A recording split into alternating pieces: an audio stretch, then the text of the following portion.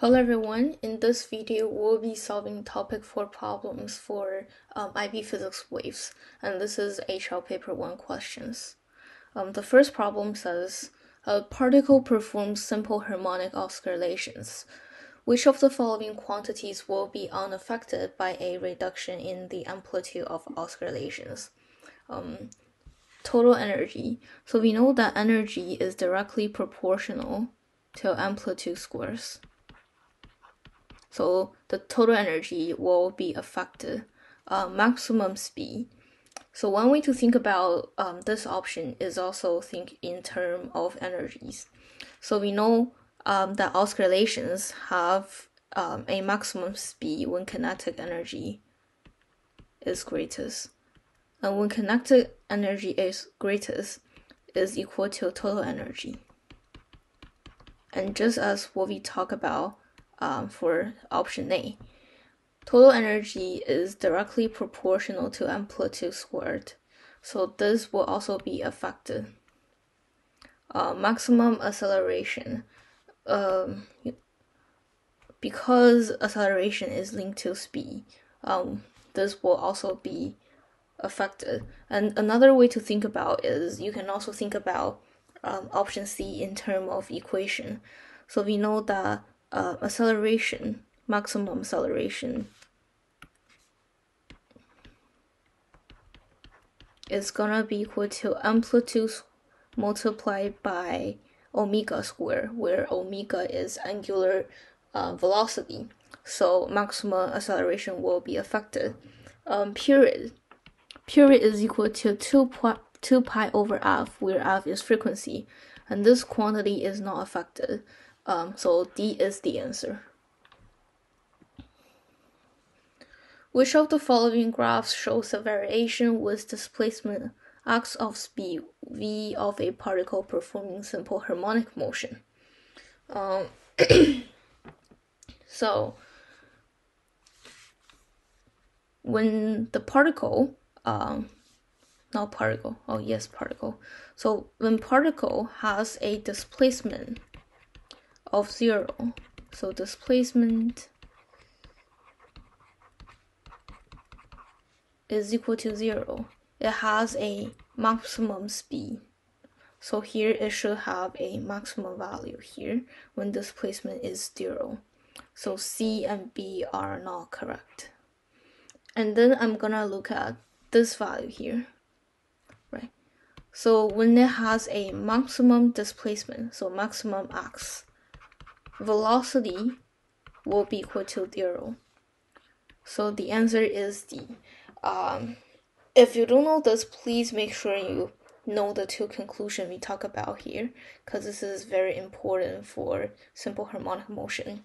And if you don't understand this, you can think about the conclusion in terms of a spring mass system.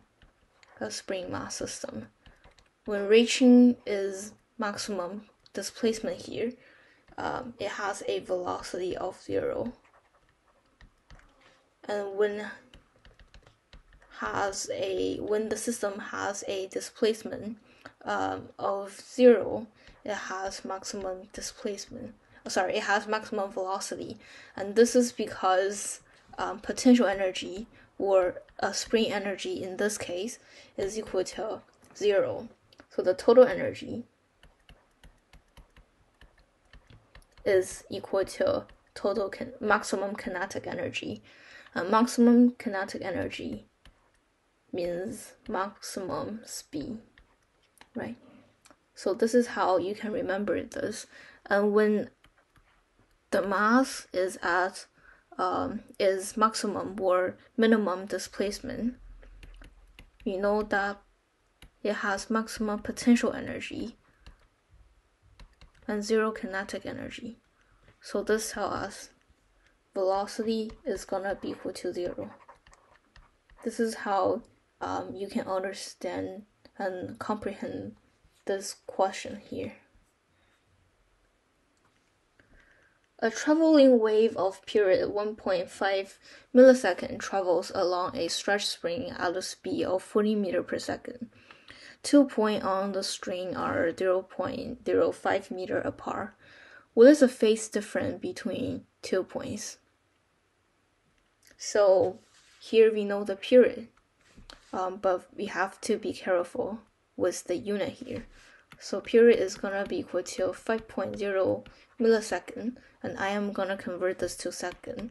So it's gonna be equal to 5 multiplied by 10 with the power of -3 second, and it has a speed of 40 meters per second.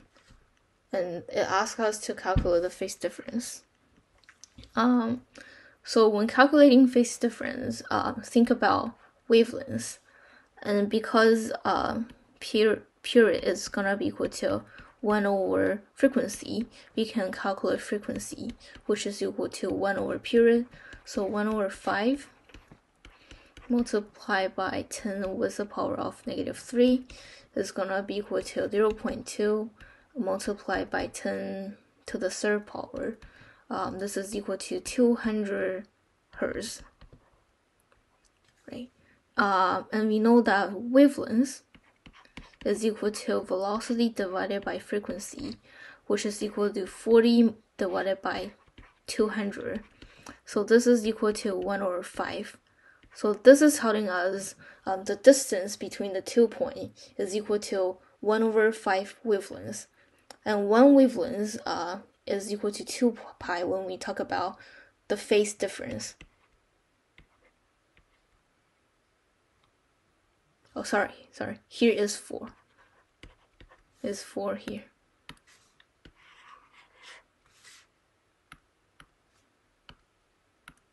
Is 4. So the phase difference in terms of pi will be equal to 1 over 4 multiplied by 2 pi, which is equal to pi over 2. So the answer will be B. And this is page 1. Actually, let me change the color.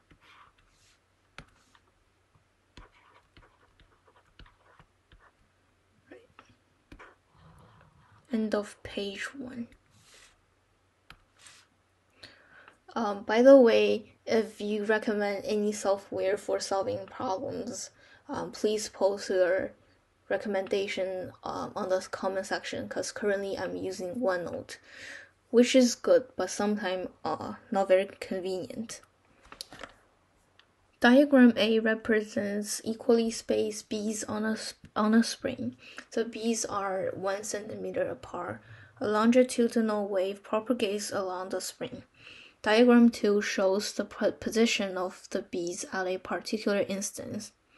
Which of the following is the best estimate of the wavelength? So this is a very typical graphical problem for topic 4.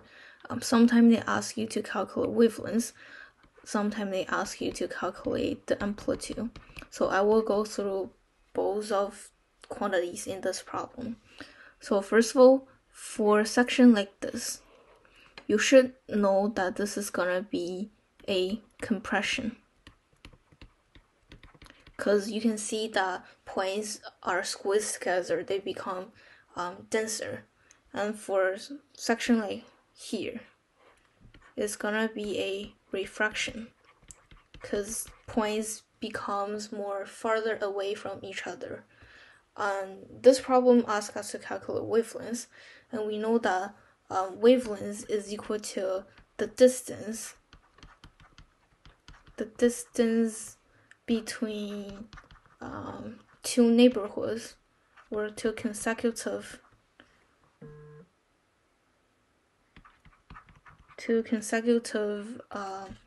compression center or refraction center. So for this problem, you only need to identify the center of refraction or the center of compression. And I am gonna go with compression. So here is a refraction, and here is also a refraction, and I am choosing this point because 1, 2, 3, this is the third point. 1, 2, 3, this is the third point. So what's the distance between the 2 points? So here it tells us 1 centimeter for each large space. So this is gonna be the first meter, second meter, 2 meters, 3 meter, 4 meter, 5, 6, 7, and 8. So the answer for this problem will be 8.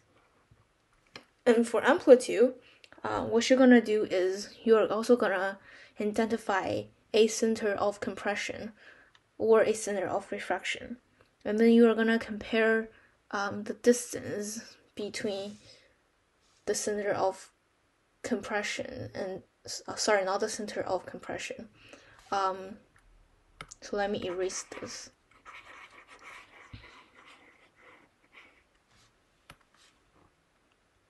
So if you want to find amplitude, what you're gonna do is you are gonna identify direction of each point, and then you are gonna compare the space between this current position to the point's initial position, and this distance is gonna be equal to amplitude.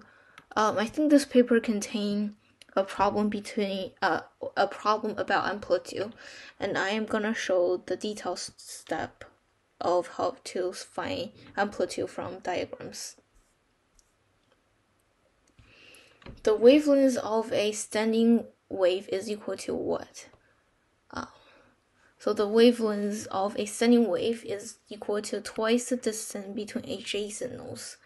So this is a standing wave.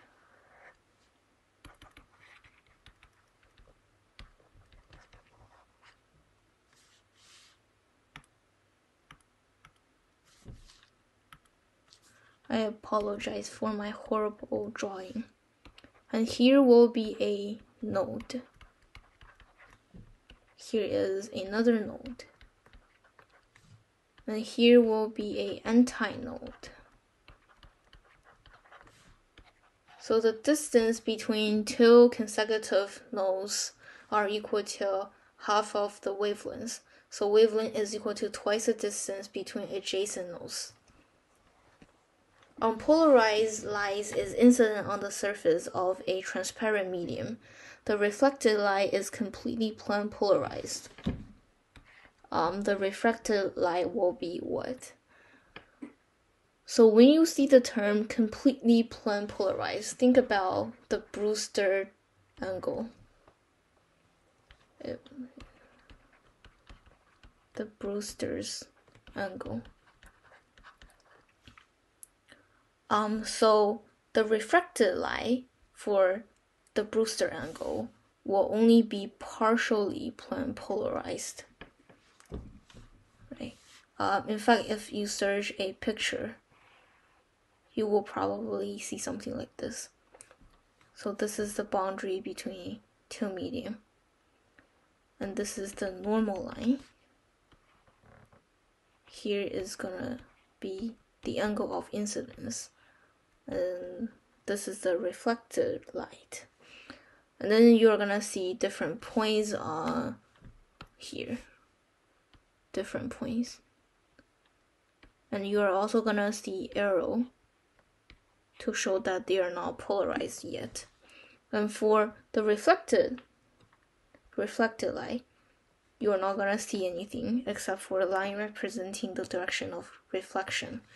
However, for refraction, so here is for refraction, you're gonna see points with arrow.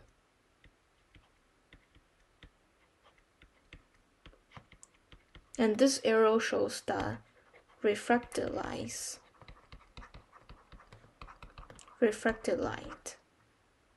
is only slightly polarized.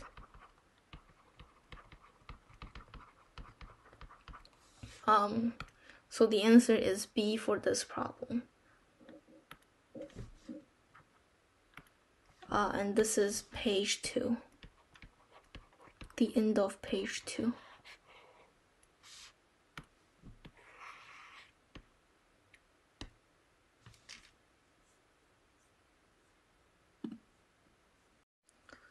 Property of waves are diffraction, polarization, diffraction, and refraction. Which of this property apply to sound waves? So sound wave is a longitudinal wave. So polarization will not occur to sound waves because it does not apply to longitudinal waves. They only apply to transverse wave. That's why we always say electromagnetic waves are polarized. So the answer for this problem will be C. A standing wave is set up on a string at a particular frequency as shown. How many notes will be on the string if the frequency is double, but nothing else is changed? So if frequency is double, the period will be divided by 2, which means that period is reduced. And this is because a period is equal to 1 over frequency. And now period is divided by 2 because frequency is multiplied by 2. This means that initially here, they need a half period to pass this point, this node here. But now because the period is divided by 2, it will look something like this. Right, the amount of time it needs to pass this point here is reduced by a factor of 2. And then it looks something like this.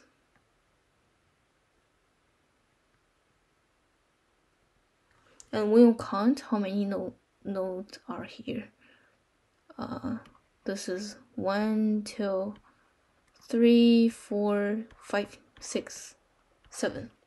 So the answer will be C. Light is incident from air on the surface of a transparent medium. When V is equal to the Brewster angle, which angle is equal to 19 degrees? So this is the definition of the Brewster angle. X and Y is going to be equal to 19 degrees. The sum of X and Y, I mean. So the answer is C.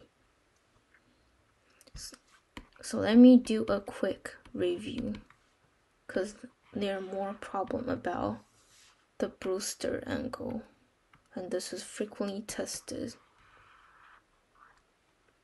So this is the boundary between two mediums, and this is the normal line. This is the angle of incidence, and this is the reflected light,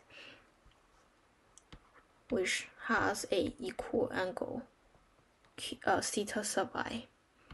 And then there will be a light that's refracted. So for the Brewster angle, the first thing you need to know is that the angle here is gonna be equal to 19 degrees. So this is a right triangle. And here will be equal to 19 degrees minus theta sub I. And after doing mathematics, you will see that tangent incidence angle is going to be equal to medium N2 over N1. This is N2, this is N1. And you can also prove this just using simple trigonometry. So we know that N1 minus sine theta 1 is equal to N2 minus sine theta 2, which is equal to N2 sine 19 degrees minus theta 1. And this is equal to N2 cosine theta 1. From this, you can see that tangent theta 1 is equal to N2 over N1. So this conclusion here, the right angle here, and here is completely plane polarized for refracted light, and here is slightly polarized for refracted light. Sorry, here is reflected light, and here is refracted light. So here are 4 points you need to know. This equation here, the reflected light is completely plane polarized, the right angle here, and refracted light is only partially polarized. Unpolarized light is shining through two identical polarizer whose axes are parallel. The ratio of I over I sub 0 is equal to what? So for unpolarized light, whenever it passing through a polarizer, it doesn't matter the polarizer's axis. It doesn't matter which direction the polarizer wants to polarize the light. The intensity will always be equal to a half multiplied by the initial intensity I sub 0 here. And after the light is polarized, when it passes through polarizer 2, the final intensity is gonna be this intensity here multiply cosine theta square, where theta is the angle between those polarizers' axes. And here, because it says it's parallel, cosine theta is equal to 1. So this is gonna be equal to a half I sub 0. So we can calculate the ratio now. This is gonna be equal to a half I sub 0 over a half, which is equal to a half, and this is equal to 50%. So the answer is B. Just memorize whenever a unpolarized light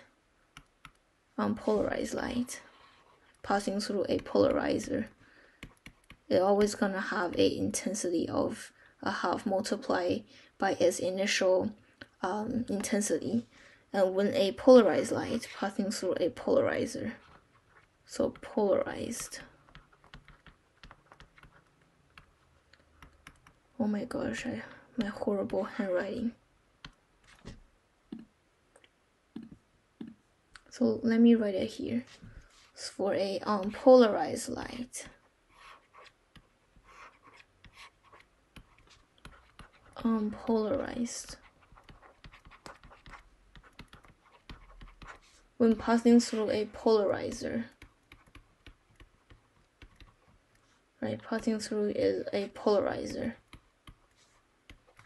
Intensity, final intensity, I, is equal to a half I sub 0, where this is the initial intensity.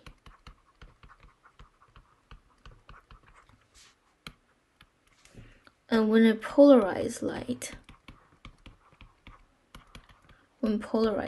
passes through a polarizer,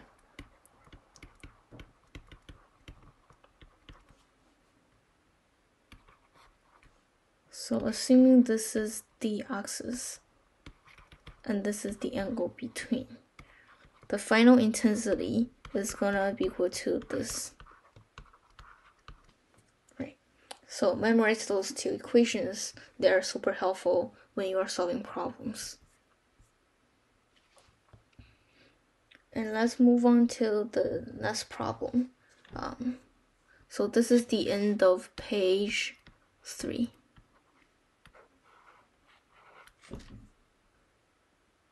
The phenomenon of diffraction is associated with sound waves only, light waves only, water waves only, all waves. The answer is D. Diffraction is a property shared by all waves.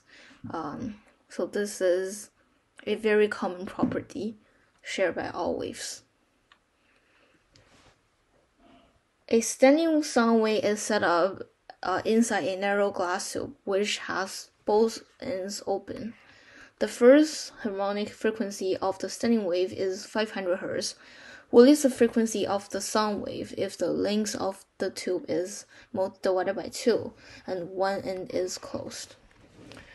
So if both ends are closed, or open, their frequency is gonna be equal to 2L divided by N. L is the length, and N refers to the harmonic frequency number So n is equal to 1, 2, 3, 4, 5. So for the first harmonic wavelength, n is equal to 1 if both ends are closed or both ends are open, and n is equal to 2 for the second harmonic frequency. However, if only one end is closed or open, is slightly different. So frequency is equal to 2L divided by 4N. And here N is different. N is gonna be equal to 1, 3, 5, 7, and so on. So here, we can use those equations to help us. So what is the frequency if the length of the tube is divided by 2 and one end is closed? So initially, this frequency here is equal to 500 Hz when both ends are open. This tells us that frequency is equal to velocity divided by wavelength, which is equal to v multiplied by n divided by 2L. And for the first harmonic frequency, n is equal to 1. So this is equal to v divided by 2L, which is equal to 500. And afterwards, then it has changed. So this final frequency here, we know that is both ends are, one end is close. So it's gonna be the wavelength, the frequency. Let me do it step by step.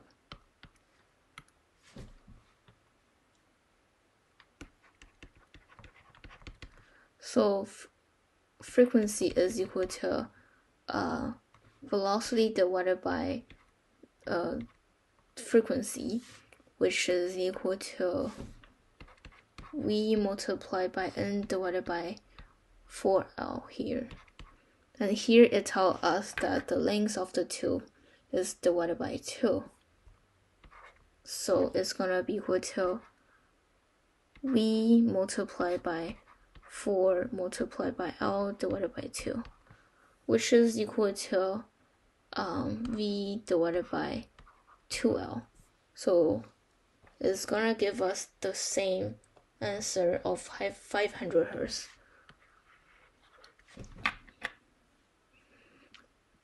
I know this sounds complex, but after knowing those equations, it's not that hard.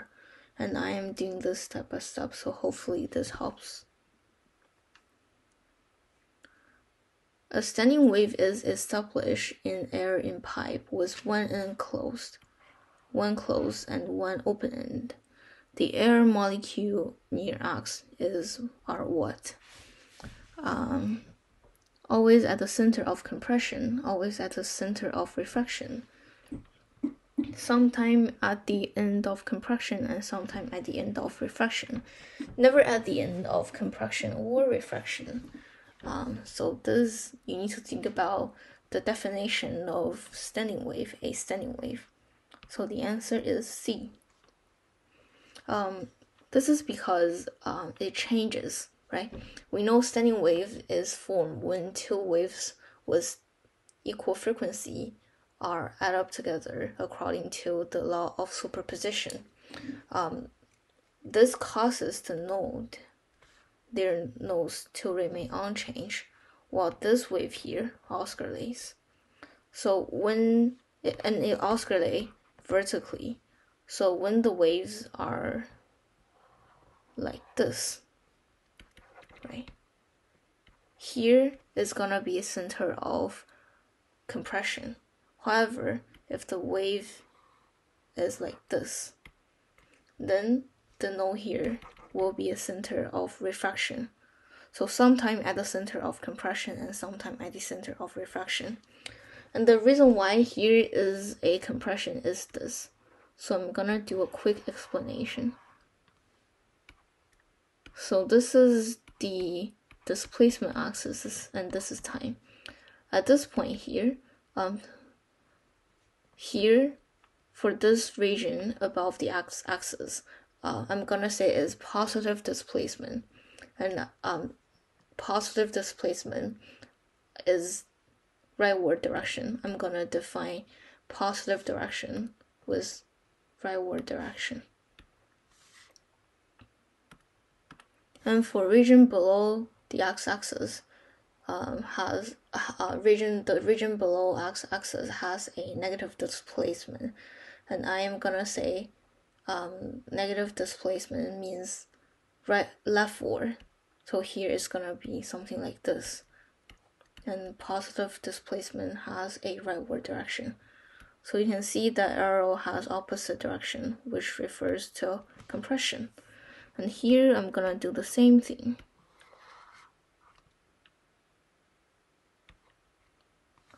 Oh, my horrible drawing.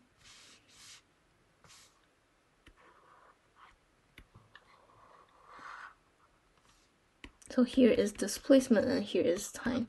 So here, because it has a negative direction, I'm gonna say it travels to the left direction.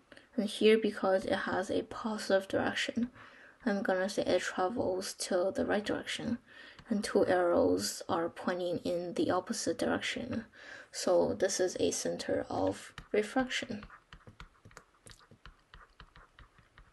And this is why the answer for this problem is C. Horizontally polarized light is transmitted through a polarizer whose transmission axis is horizontal. The light enters a container with a sugar solution and is then incident on a second polarizer whose transmission axis is vertical. When the second polarizer is rotated by a small angle, no light is transmitted through the second polarizer. The explanation for this observation is that the sugar solution causes destructive interference, rotates the plane of polarization of light, can only transmit vertically polarized light, or refract light, so no light is incident on the second polarizer. So if it causes destructive interference, it won't cause all light not to be transmitted through the second polarizer, and not to transmit it to the second polarizer.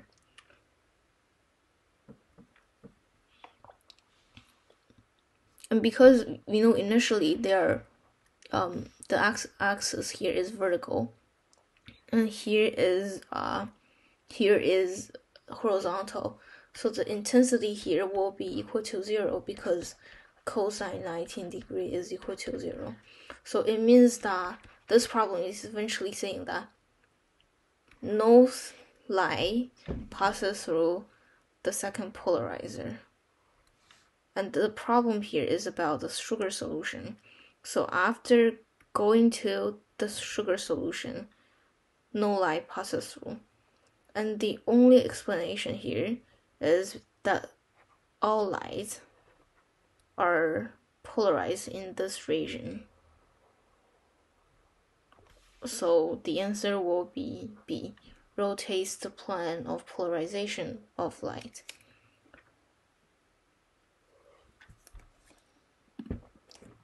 Horizontally polarized light is transmitted through a polarizer whose transmission axis is horizontal. The light enters a container with a sugar solution and is then incident on the second polarizer whose transmission axis is vertical. When the second polarizer is rotated by a small angle, no light is transmitted through the second polarizer. The explanation for this observation is that the sugar solution do what? Causes destructive interference, rotates the plane of polarization of light, can only transmit vertically polarized light, refracts light so no light is incident on the second polarizer.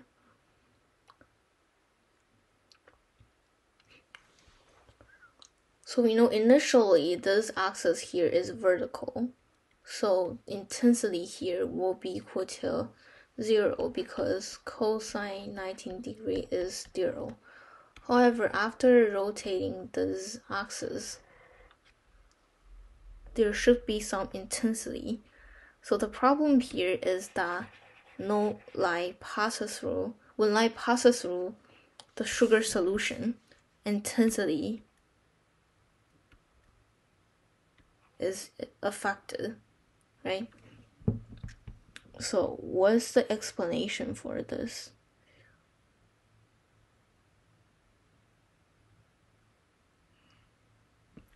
So to have an intensity of 0,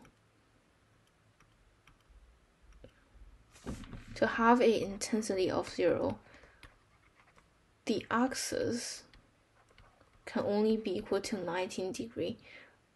So the angle between the lights, the polarized light here, and the axis gotta be equal to 90 to have a intensity of 0. This means that the sugar solution here changes the direction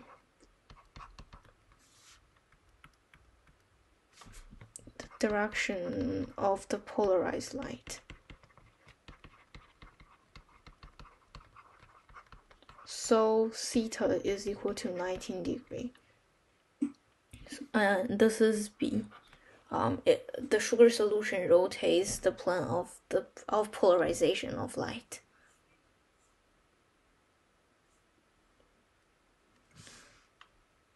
Polarized light of intensity I sub 0 is incident on a polarizer with a vertical transmission axis.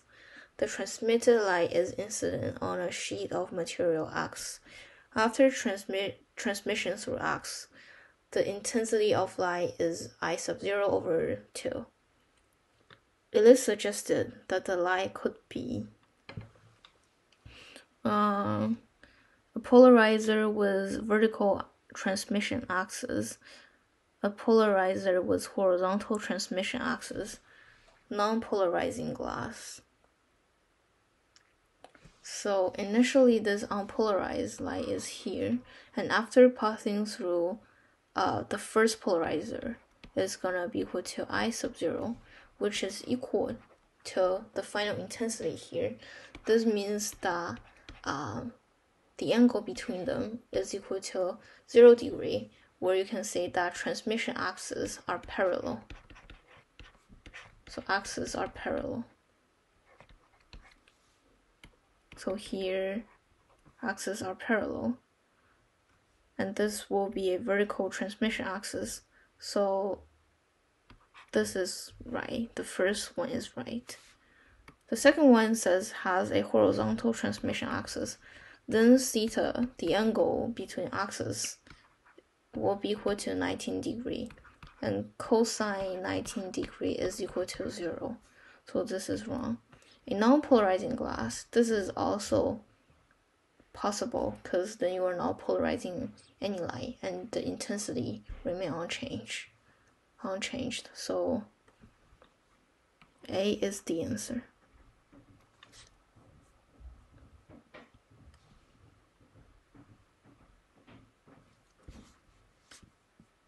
And this is page 6.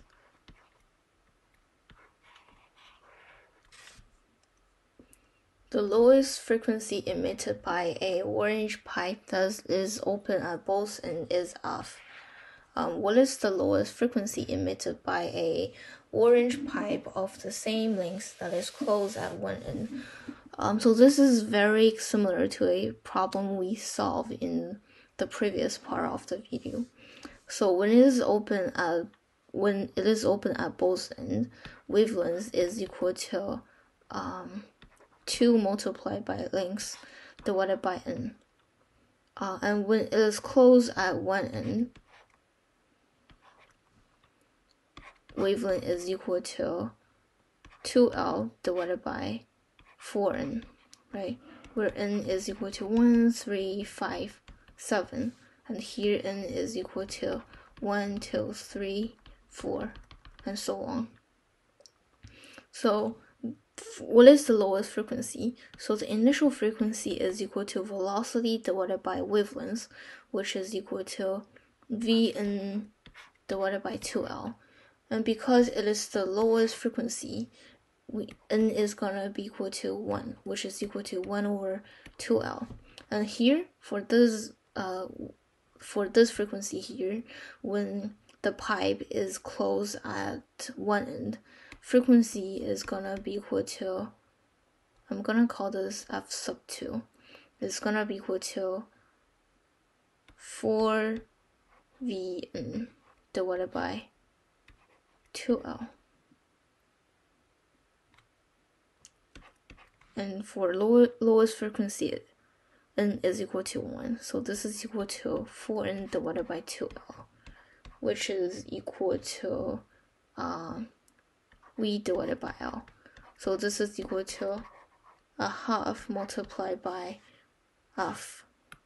So the answer is B. Make sure you know these two formulas here.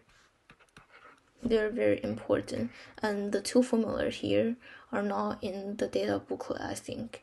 So please memorize the two equations here. A point source of light of amplitude A sub 0 gives rise to a particular light intensity when viewed at a distance from the source.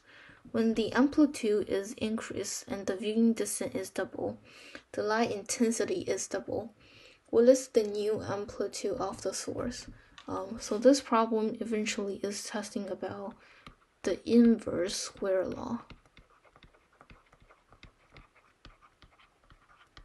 So intensity is directly proportional 1 over r, where r is the distance between the point source and the object that we care about. And intensity is also directly proportional to amplitude square. So r is the viewing distance in this problem. When viewing distance is double, 1 over r squared will be divided by 4. Right? So viewing distance, when viewing distance r is multiplied by 2, 1 over r squared is divided by 4.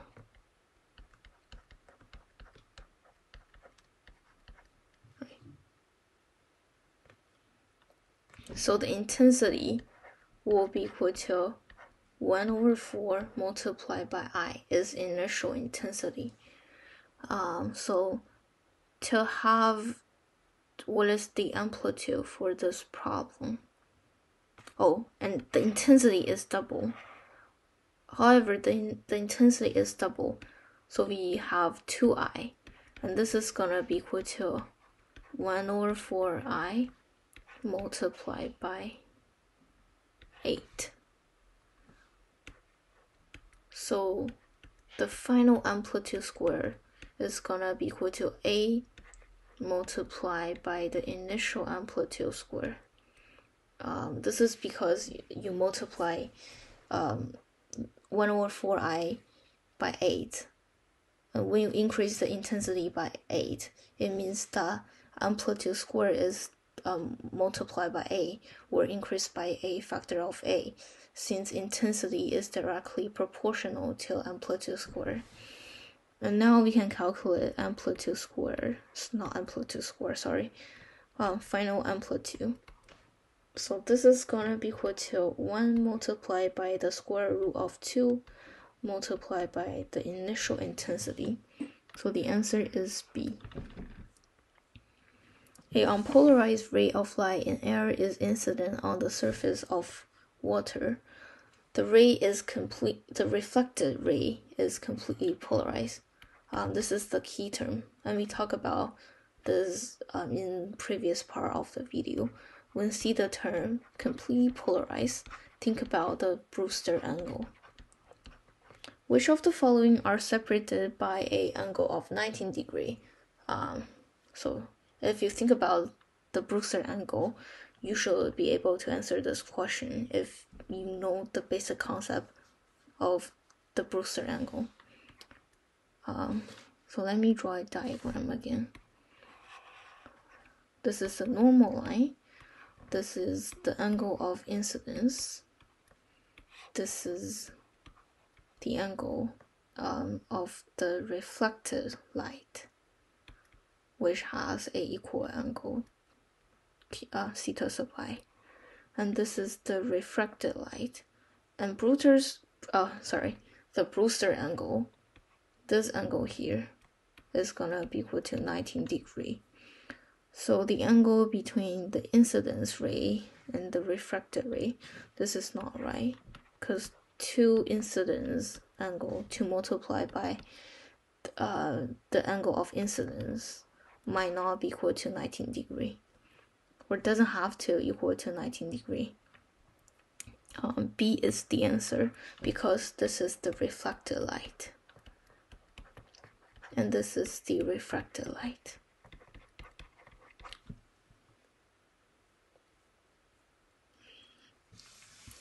Progressive waves S and T have the same frequency and are in the same medium. S has an amplitude of 2 centimeter and T has an amplitude of 4 meter. What is the ratio of the intensity of T to the intensity of S? So this is again testing about the inverse square law.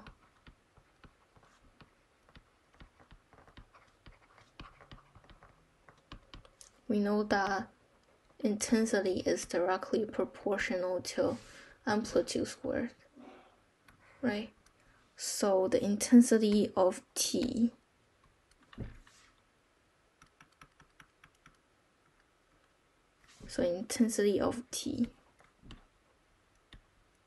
over intensity of S, the ratio is gonna be equal to their amplitude squared ratio. So A sub T squared over A sub S squared, which is equal to 4 squared, 16 divided by 2 squared, which is equal to 4. So this is equal to 4. 16 divided by 4 is equal to 4. So the answer is D. And this is the end of page 6.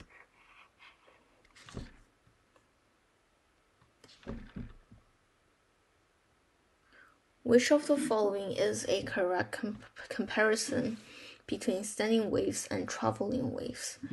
Wave amplitude is constant for all points along the wave for standing waves.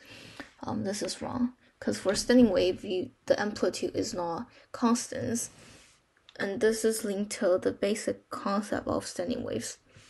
Standing waves are formed when 2 waves travel in the opposite direction and with the same frequency add up according to the law of superposition. So because of interference, each point have a different wave amplitude, so A is wrong. And for traveling wave, they have constant amplitude. This is a great question because it helps us to review characteristic of standing waves, which is frequently tested. So for transverse wave, it has constant amplitude. For standing waves, it has inconstant amplitude. Energy is always transferred, always is not transferred. This is also wrong. For standing wave, there is no energy transfer. And this is because standing waves are formed when 2 waves travel in the opposite direction add up, and because they travel in different direction, their direction of energy transfer is different, so there is no energy transfer for standing waves. And traveling waves, they transfer energy. transfer energy.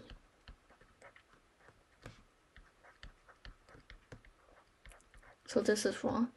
The wavelength is twice the distance between consecutive nodes. This is correct. We talk about this. This is node. This is nodes. Right. Here is a node. Here is another node. So twice the distance, you will have a wavelength. So this is correct. This is also correct. This is the definition of wavelengths for traveling waves. So the answer is C. Phase varies continuously along the wave. Oh, standing wave has a constant phase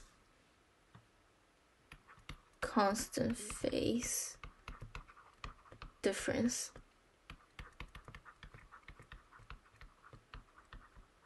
Right. So D is wrong. And this, to be more specific, so this is I know I spent a lot of time in this problem, but this is an opportunity to review if you are unfamiliar about this problem. For standing waves, when they travel in two consecutive nodes, right? Two consecutive nodes.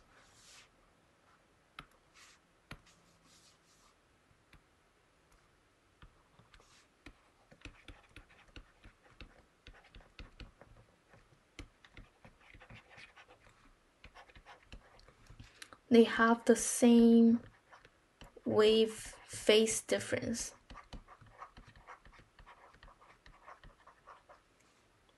And for two neighborhoods nodes, so what I'm talking about is this area.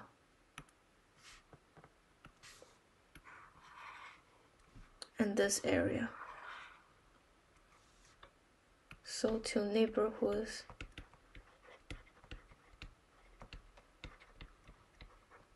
So neighborhood pairs, let me call it pairs. They are out of phase, which means the velocity direction is opposite. And this tell us that these two pair here, they are in phase, right? And those two things here are out of phase.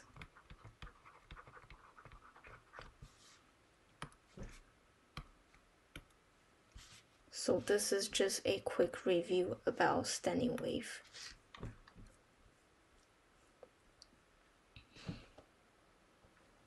Diagram represent equally spaced beads on a spring. The beads are 1 centimeter apart. A longitudinal wave propagates along the spring. Diagram 2 shows the position of the beads at a particular instant. Which of the following is the best estimate of the amplitude? So this is also a very typical question, and it's hard because many people have the wrong answer. So again, identify this is the center of compression. So this is compression. And this means that this point gonna oscillate in this direction. It's gonna oscillate in the opposite direction, in the positive direction. And this point here will oscillate in the negative direction. And here also positive direction, and here is the negative direction. And here seems another point of refraction.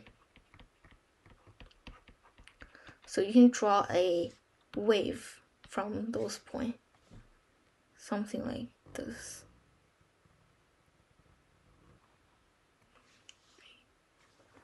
So we want to find amplitude, and we know for longitudinal wave, the direction of velocity is parallel to the direction of the direction of oscillation.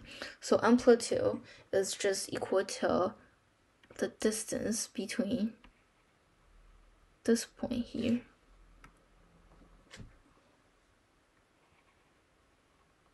and this point. This is the amplitude. So this is gonna be equal to 0.8 centimeter.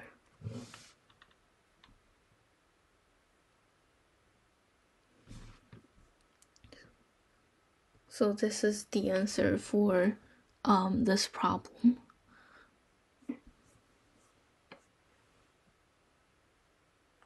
A string stretched between two fixed point songs is second a harmonic frequency f, which expression, where n is an integer, gives the frequency of harmonic that have a null at the center of the string. So because it has two fixed points, we know that frequency is equal to velocity divided by wavelength, which is equal to v multiplied by n divided by 2l. And because it's at the second harmonics, n is equal to 2. So this is equal to v divided by l. And now we want to find the frequency of the harmonics at the center of the string.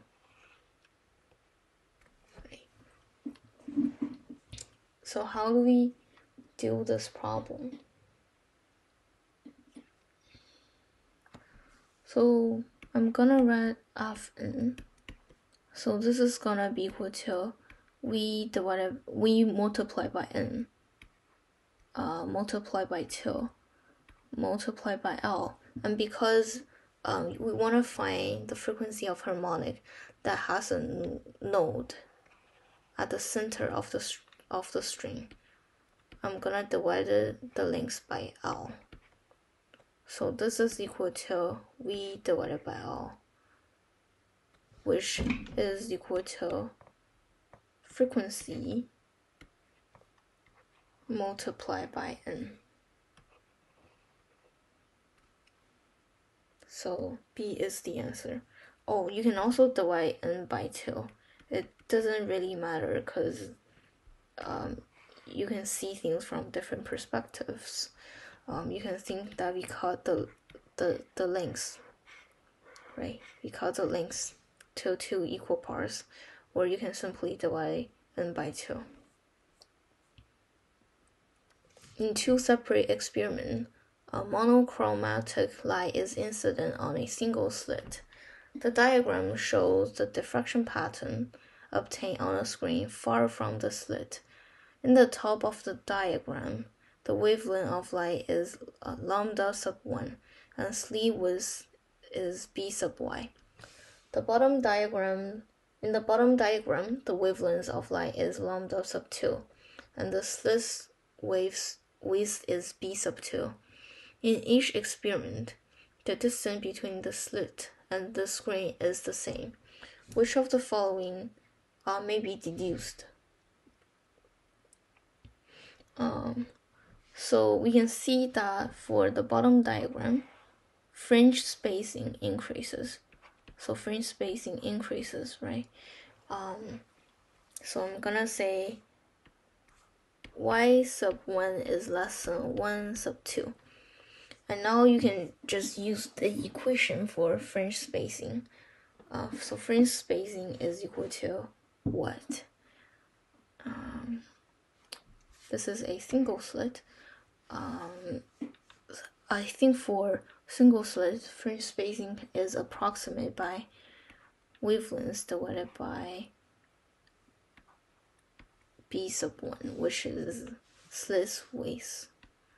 So this is less than this. So the answer is A. If you don't remember this equation, you can also deduce that. So this is A is the distance between, this is the distance here, this is the slit width, and this is the place where the diffraction pattern and interference are shown. So we are gonna have a angle theta here, and we are gonna have distance d. So this is the fringe spacing y. So d tangent theta. So d tangent theta can be approximate into d theta, since theta is very small, is gonna be equal to y. And we know that a sine theta, if you draw a line, you will see y. So this is the path difference. And here you can draw a right triangle. I'm not gonna go through detailed steps, but you can do this. You should see this when I draw this, right? This is the path difference, and there is a right triangle, and using basic trigonometry, you will see that a sine theta is equal to m multiplied by lambda. This is also a equation you should learn in this topic. And because we are finding the distance here and here, which means that m is equal to 1. So lambda is equal to 1. And you can use the same approximation. Sine theta is equal to theta is equal to theta. So theta is equal to lambda divided by 2. And substitute this into this equation. We have d lambda divided by a is equal to y. And in this problem, they have equal distance, I think. So when y1 is less than y2, it means that d lambda 1 divided by a sub 1, which is b sub 1 in this problem, is a b sub 1. Sorry. D lambda 1. B sub 1 is less than D lambda 2 divided by B sub 2, which gives you the answer of A.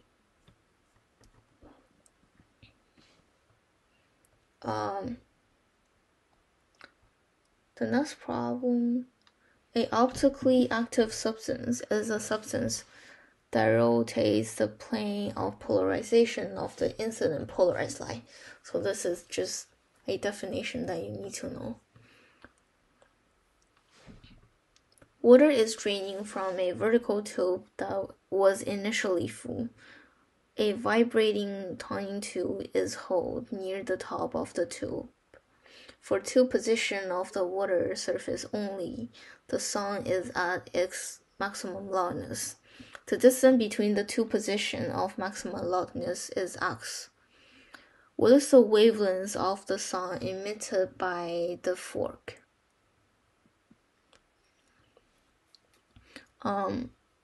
So how do we do this problem?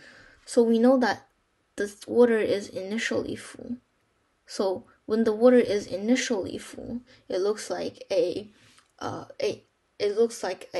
pipe that has one closed end, and the closed end refers to the surface of water, which is this, right? And when the water here disappears, it regains a length of x. And then what happens is another maximum loudness appear, which tells us here is gonna have a node. And this will look something like this. From this, we can see that this thing here is equal to a half lambda, which has a length of x. So x is equal to lambda over 2. So lambda is gonna be equal to 2x. So the answer will be D. The tricky part here is this part. Some people might draw a diagram like this.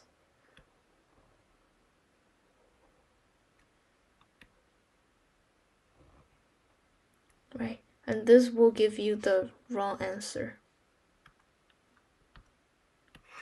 So this is wrong.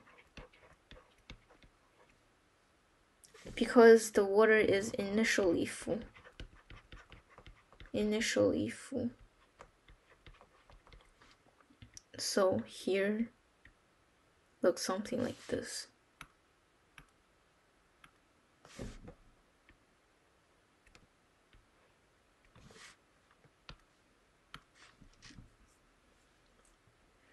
Which of the following gives the region of the electromagnetic spectrum in the order of decreasing frequency? So for a EM spectrum, you have radio wave, microwave, and then you have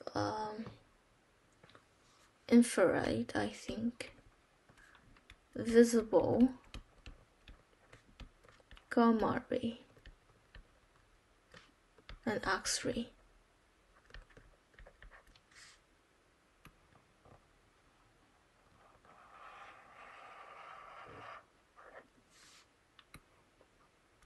So in this, from radio wave to X-ray, frequency increases, energy increases, and wavelength decreases. So the answer for this problem is C. And visible light has a wavelength of 350 nanometer to 700 nanometer, I think. This is the approximate rate. Oh, you need to, by the way, you need to memorize this picture here. This is the basic picture you need to memorize, and this is not in the data booklet. A rate of light passes from the air into a long glass plate of refractive index N at an angle theta to the edge of the plate. The ray is incident on the internal surface of the glass plate, and the refractive ray travels along the external surface of the plate. What change to N and what change to theta will cause the ray to travel entirely within the plate after incidence? So when the ray is here, this is a total internal reflection.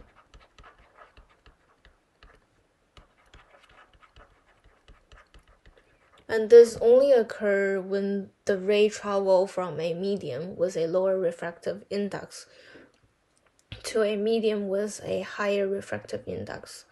So the medium here is air, which has a refractive index of 1. And the refractive index of glass is N. So for ray to travel entirely within the plate after the incidence, we know that N sub air is less than N. To travel entirely within the plate, we want to increase the difference between their refractive index. So we want to increase the value of N here. So C and D are not correct. And for the angle theta, we can think about the Snell law. So this angle here is going to be equal to 19 degrees minus theta. And this, I'm going to say, is equal to theta 2. And this angle here is also equal to this angle here, since these two lines are parallel. So by using the Snell law, we know that the refractive index of air multiplied by the angle of incidence is going to be equal to refractive index of the glass plate multiplied by the refractive angle theta 2 here. So 1 multiplied by sine 19 degrees minus theta is equal to N multiplied by sine theta 1. And to travel entirely within the plate after the incidence, we want theta 2 to decrease. So this angle here are larger. so the light can travel entirely within the plane. So theta 1 minus, if theta 1 minus n sine theta 1 minus, so the right side of the equation minus. As a result, the left side of the equation also minus. So sine 19 minus theta minus. This tells us that 19 minus theta decreases, and this only occurs when the value of theta increases. So A is the answer. The air in pipe of length L and open at both ends vibrate with a fundamental frequency F. What is the fundamental frequency of a pipe of length 1.5 L and closed at one end? So when the pipe is open at both ends, frequency is equal to velocity divided by wavelength, which is equal to Vn divided by 2L. And when the pipe is closed at one end, frequency F sub 2 is equal to velocity divided by lambda sub 2, which is equal to Vn over 4L. Not 4L, sorry. 4 multiplied by the length of the pipe, which is equal to 1.5L. And this is equal to Vn over 6L, which is equal to 1/3 multiplied by Vn over 2L. And we know that this part is equal to frequency F. So the answer will be 1/3 F, which is A here. So the important thing about this problem is you need to be familiar with, those two equations. Lambda is equal to 2L over n. Lambda is equal to 4L over n. This applies when the pipe is open or closed at one end. And this equation applies when the pipe is open or closed at both ends.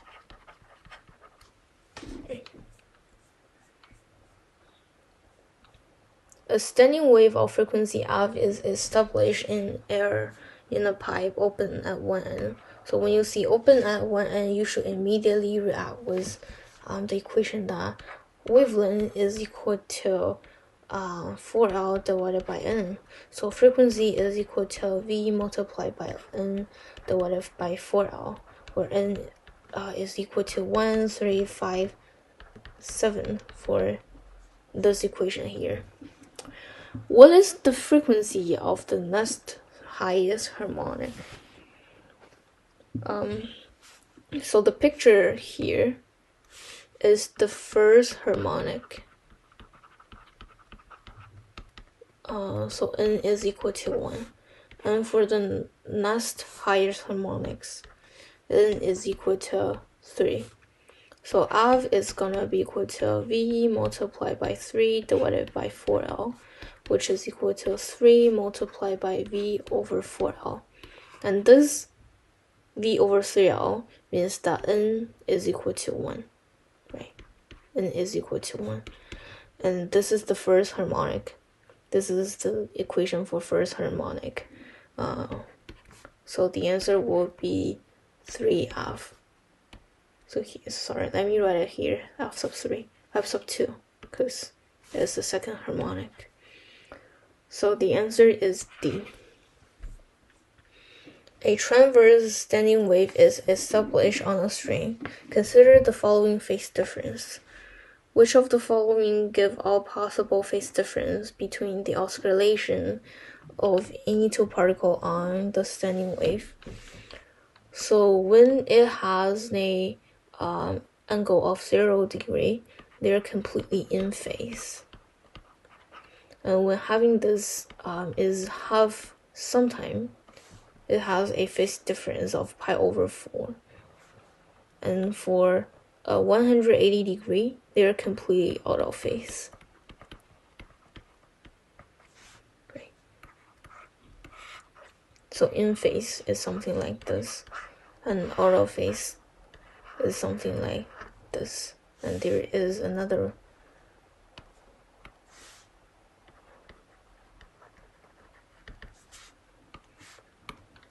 And this two scenario will give you all possible phase difference between oscillation of two any particle, because they cover all situations.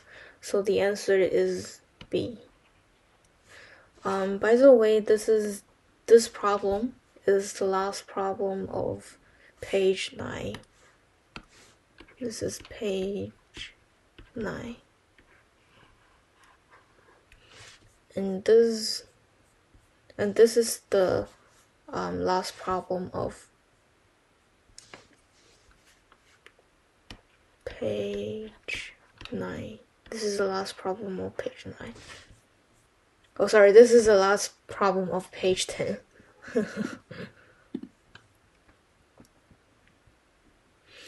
The diagram shows for different pipes drawn to scale, sending wave in the fundamental or first harmonic mode are set up inside each pipe, which pipe produces a fundamental note with the lowest frequency. So again, there are two equations to calculate frequency. The first one is frequency is equal to V multiplied by N divided by 2L. And when we are thinking about the first harmonic, N is equal to 1. So this is gonna be equal to 1 over 2L.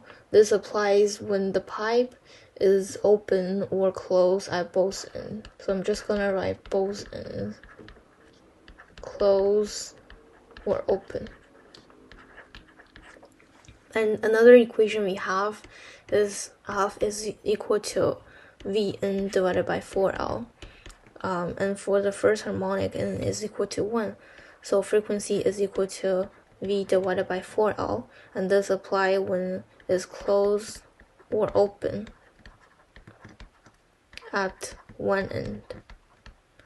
So to have the smallest frequency or lowest frequency, we want to use this equation here, because V divided by 2L is clearly larger than V divided by 4L. This tells us the pipe should be closed or open at one end only. So A and D are not correct. And now we have two pipe of different lengths. For the frequency to be the lowest, we want 4L to be largest, which means that we want lengths to be largest. So the answer here will be C, since the length of C is larger than the length of B.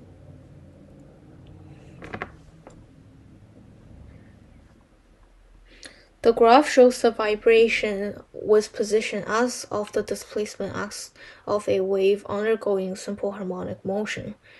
What is the magnitude of the velocity at displacement x, y, and z? So although the graph looks sort of like complicated, when you see a displacement versus time graph, you should immediately wrap with that the gradient is velocity. And when you see the graph that shows the variation with position s of the displacement x for a mass spring system, you should be aware that when displacement is maximum value, so having maximum displacement.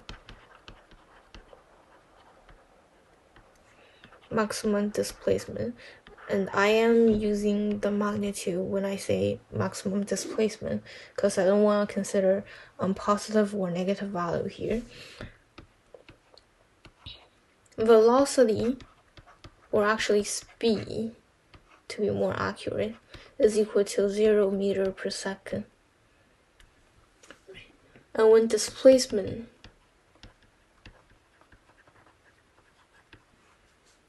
is equal to 0, you are having maximum speed, Vmax. So here you can see that x is at the maximum displacement, because is as far as from the equilibrium position. So x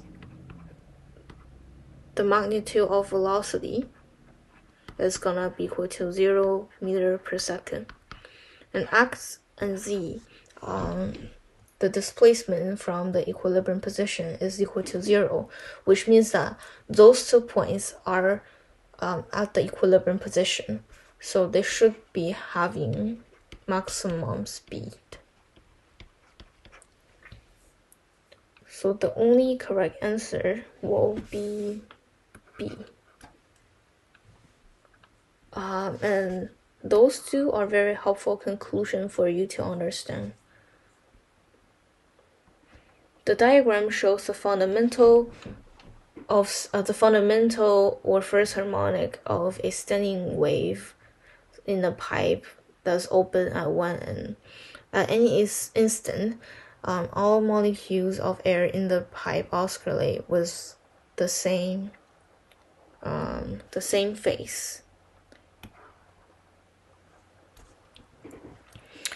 So this problem is eventually testing about property of standing waves.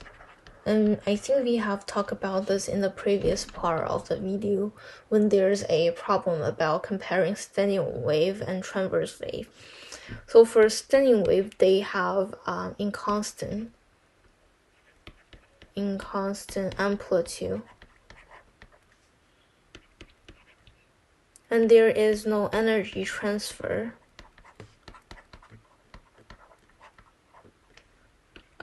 But they have the same phase difference.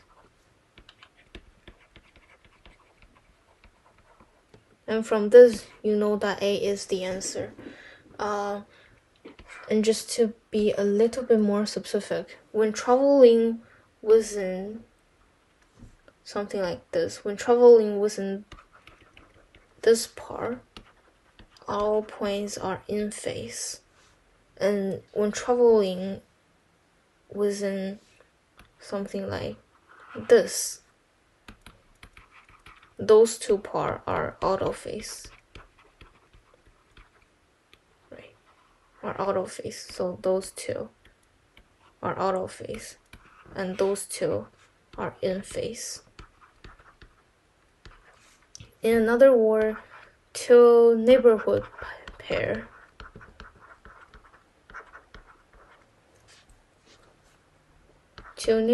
pairs are out of phase.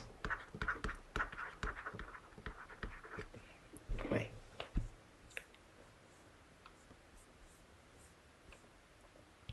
A standing wave is established on a string between 2 fixed points. What is the phase difference in radian between point P and point Q on the string? Well, so we just talk about this. Look at the picture here. We talk about that for a standing wave, 2 neighborhood pairs are out of phase. Right?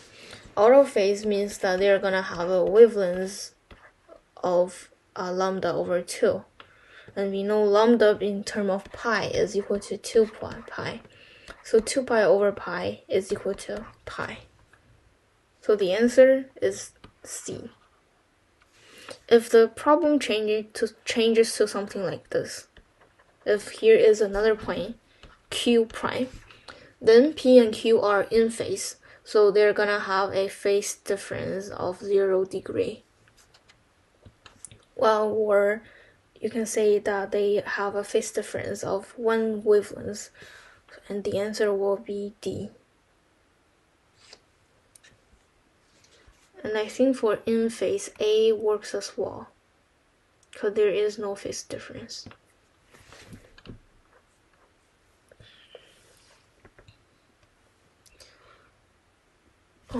Let's look at the next problem. And this is the end of page 12.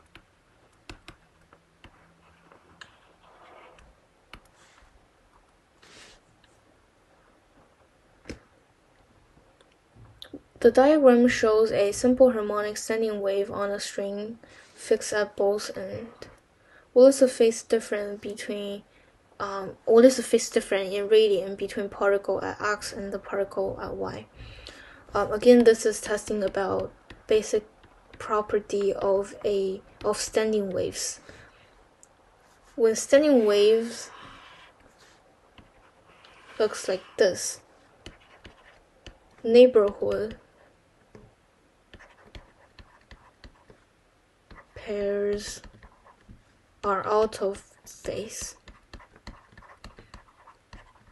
And to be more specific, two consecutive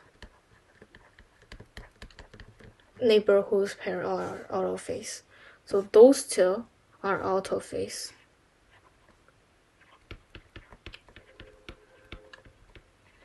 So this is the first thing you need to know. Another thing is points within two consecutive nodes are in phase.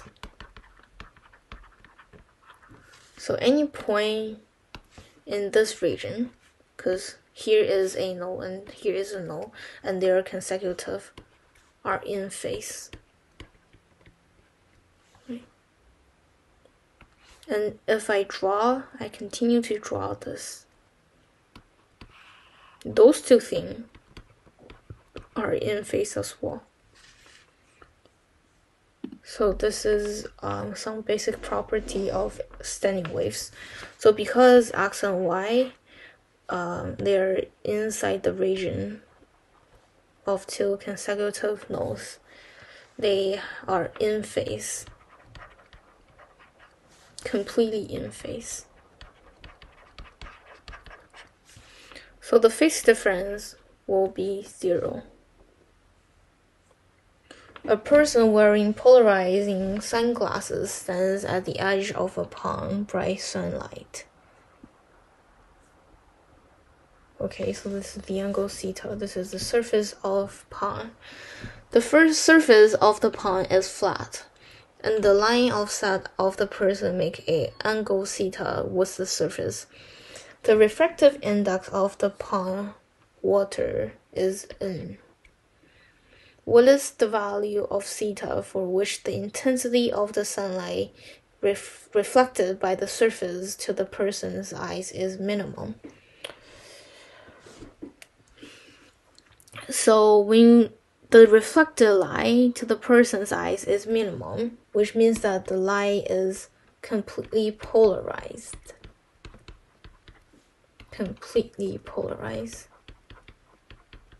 And this reminds us with the Brewster's angle, the Brewster angle. And for Brewster angle, standing at the, and I think this is air. This is air, which has a refractive index of 1. For the Brewster's angle, you know that tangent theta is equal to n, right? This is the formula we have. If you want to prove it, you can also prove it. In fact, let me do it so it doesn't look so confusing. So how we obtain this equation is by using the Snell law. So n air multiplied by sine theta is equal to n multiplied by sine the refractive angle of the pond. And we know for the Brewster's angle, there is a right angle between the reflected light and the refracted light. So here is the reflected light, which, oh sorry, here is not theta. Here should actually be the angle of incidence. This is a serious mistake. I apologize for this. So this is the angle of incidence, and here has an equal angle. And here is the angle of refraction, theta sub p. And here you're gonna have a right angle. So the refractive index of air is equal to 1. So this is equal to sine theta 1, which is equal to n multiplied by sine. So theta sub p is gonna be equal to 19 degree minus theta 1. This is because we know something like this has an angle of 180, and here has a right angle. So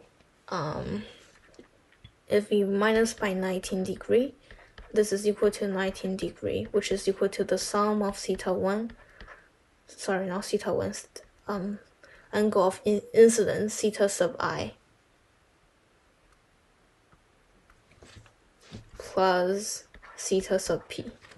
So theta sub p is gonna be equal to 19 degree minus theta sub I.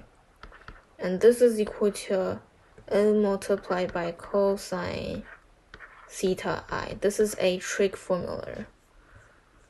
And then from this we can know that tangent theta I is equal to n, right?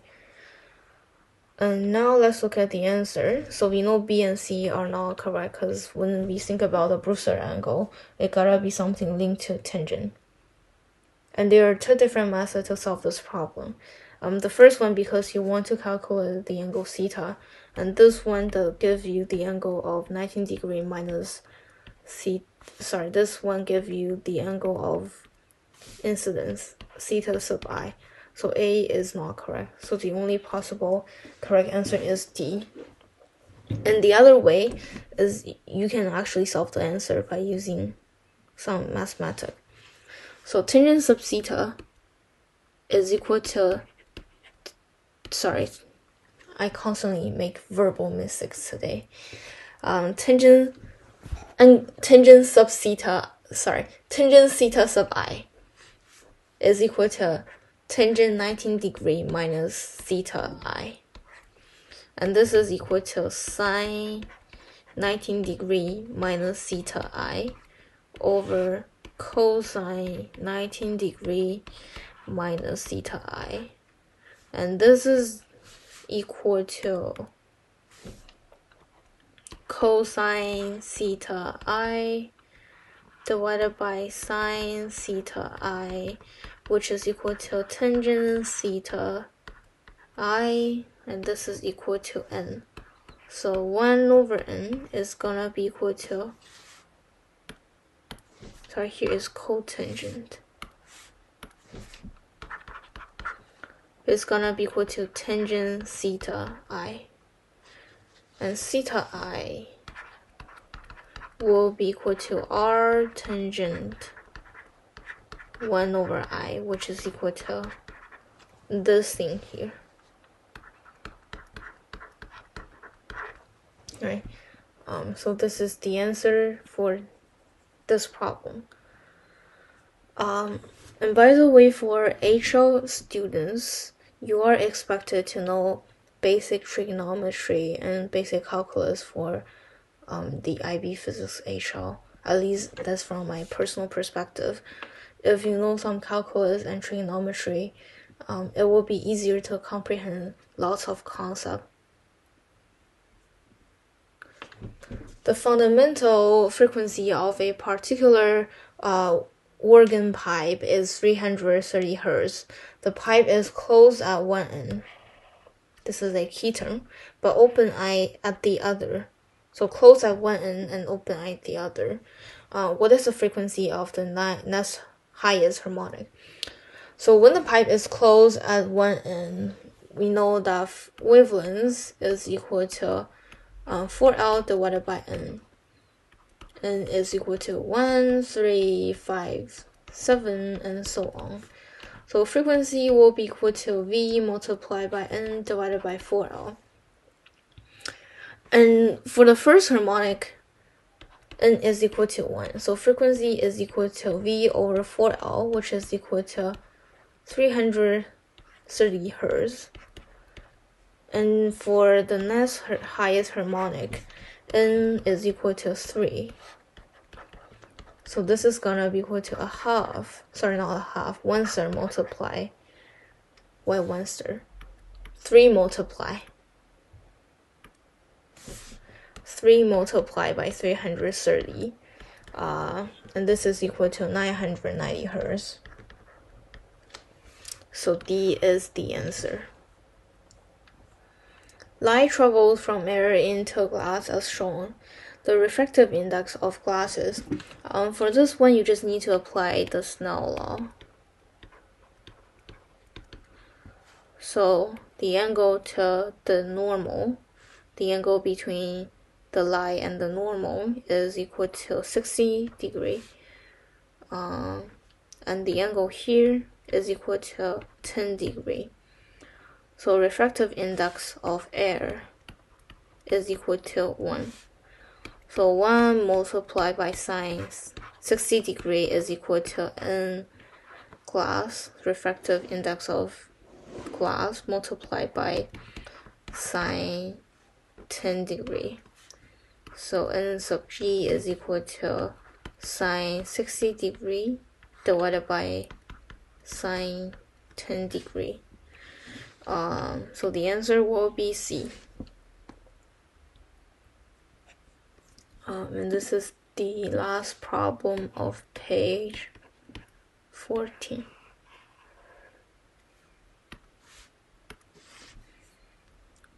Two polarizing filters are set up so the transmitted light is at a maximum intensity.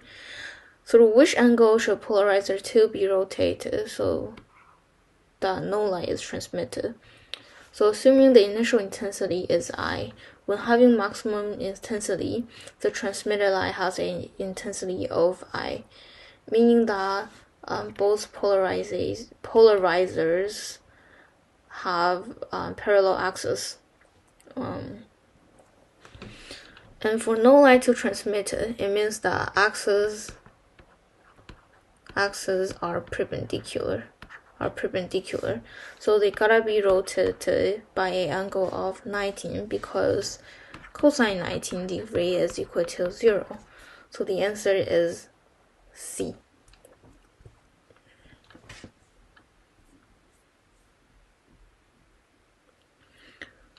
Which diagram shows the shape of the waveform as a result of the diffraction of plane waves by an object? So when meeting an object, there gotta be some discontinuity because wave cannot just directly pass through this object here. So we expect some discontinuity between this region. So C and D are not correct. And for for diffraction, waves are something like this. Right? So the answer is A.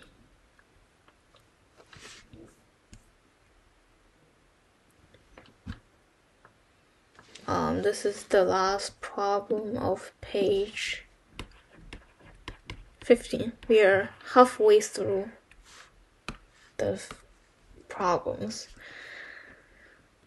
A beam of unpolarized light is incident on the surface of a liquid and is partially reflected and partially refracted as shown below.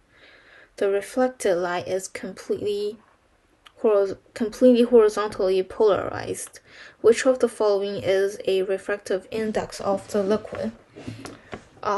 If you know the equation for the Brewster's angle, you know that tangent 15 degrees is gonna be equal to refractive index of the liquid divided by refractive index of air. So n sub 1 is equal to tangent 15 degrees. Right? So the equation for the Brewster angle, let me read it in right because this is very important. So the Brewster angle.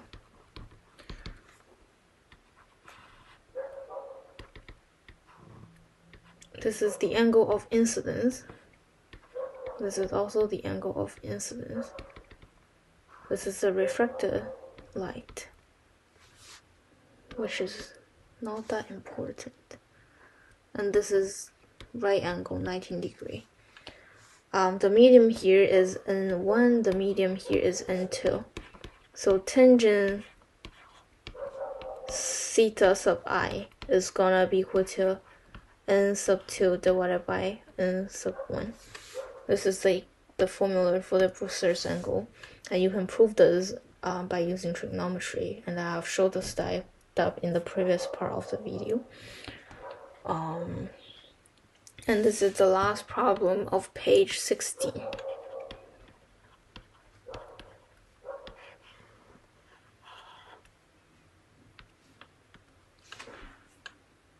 Wave generators play at position P and position Q produce water waves of wavelength 4.0 centimeter. Each generator operating along produces a wave oscillating with amplitude A at position R. Distance PR and QR are shown in the figure below. Both wave generators now cooperate together in phase. What's the amplitude of the oscillation of the resulting wave at R? So we know that wavelength is equal to 4.0 centimeter, and to know the net displacement, net amplitude at the wave has at point R, we need to think about whether the path difference is in phase or out of phase to obtain the answer for this problem. So the path difference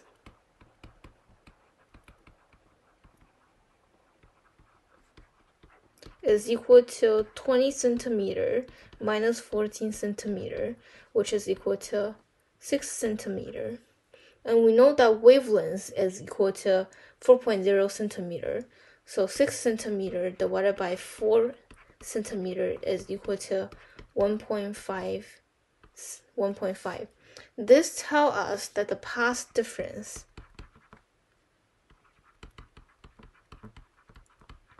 is equal to 1.5 wavelengths, which is equal to 1 plus a half wavelengths. And from this, we can see that at point R, the two waves are out of phase, right? And when out of phase, amplitude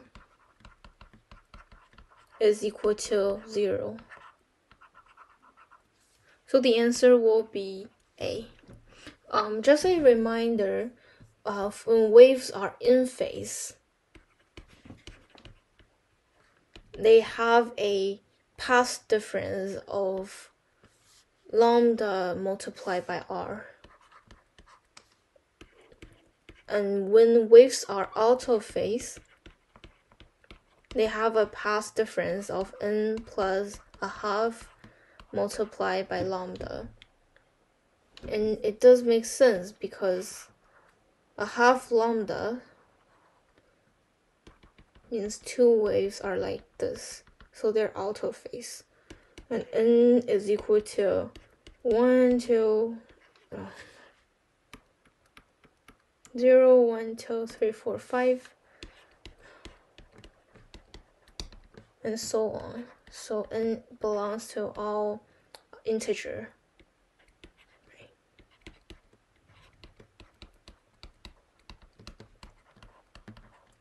And this is just a quick recap. A liquid in U-tube is giving an initial displacement and allowed to oscillate. The motion of the liquid is recorded using a motion sensor, which graph shows the variation with time t of the velocity v of the liquid. So when we are looking at this problem, we know that A and D are definitely gonna be wrong, because they're supposed to be simple harmonic motion. Not necessarily simple harmonic motion because damp oscillation occur, but we know that there are gonna be some oscillations, right? Oscillations.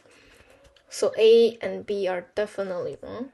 And then we have C and D. So C is a simple harmonic motion, which means that the restoring force is directly proportional to the distance from an object travels from the equilibrium position.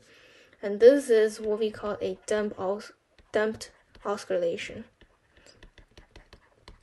And for HL student, you will learn this topic in topic 9. And for this problem, it might be a little bit hard to understand right now if you don't know damped oscillation. But the answer is D. This is because when an object travel in liquid, I'm just gonna say this is water. It has a weight. Assuming it's traveled downward, it also experiences buoyancy. At the same time, it experiences a drag force.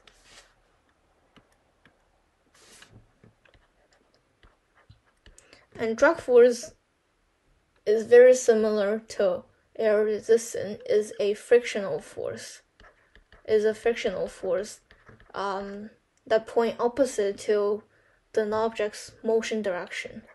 So it's very similar to air resistance we talk about, and it's very similar to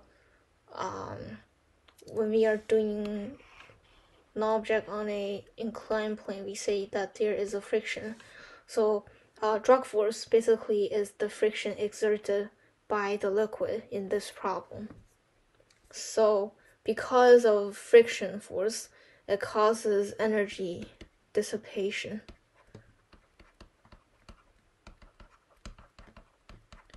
Right, it causes energy dissipation or energy loss. And we know that energy is directly proportional to amplitude squared. So when energy is dissipated, it means that amplitude is reduced. And this tells us why D is the answer. And this graph can also be mathematically modeled. You can look at this topic if you are interested in it. And this is the last problem of page 17.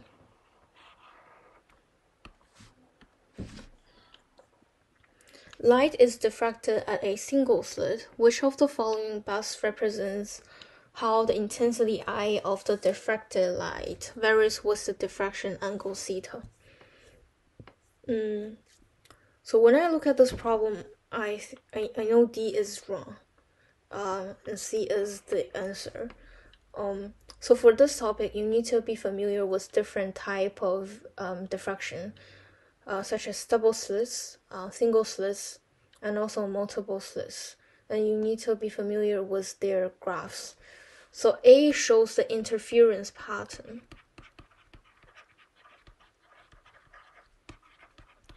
And you can know this because interference pattern, they sort of show constant amplitude, while intensity, their amplitude varies.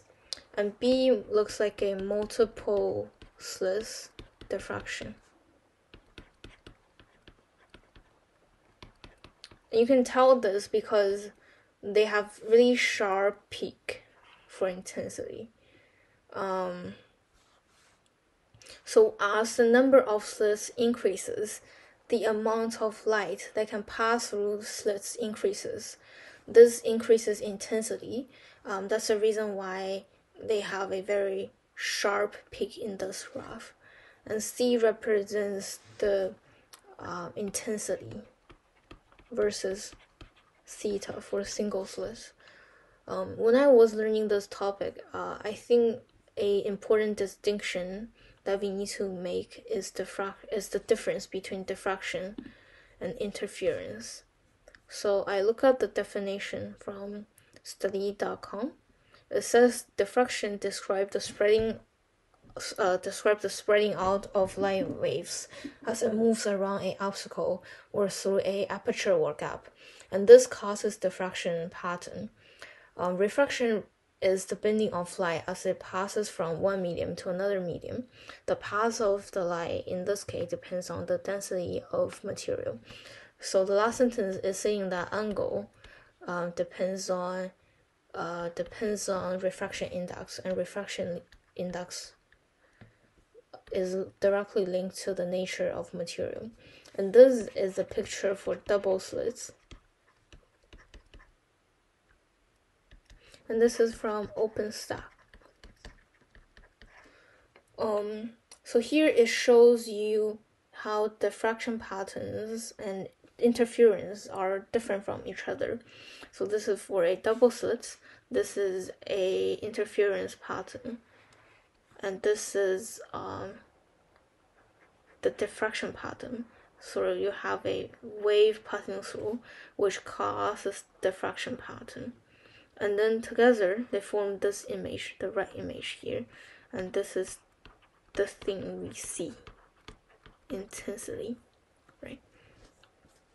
Oh, by the way, I just want to point out that for single slits, the fringe spacing for, between two central minimum is twice the distance between the fringe spacing between other minimum, between other two consecutive minimums.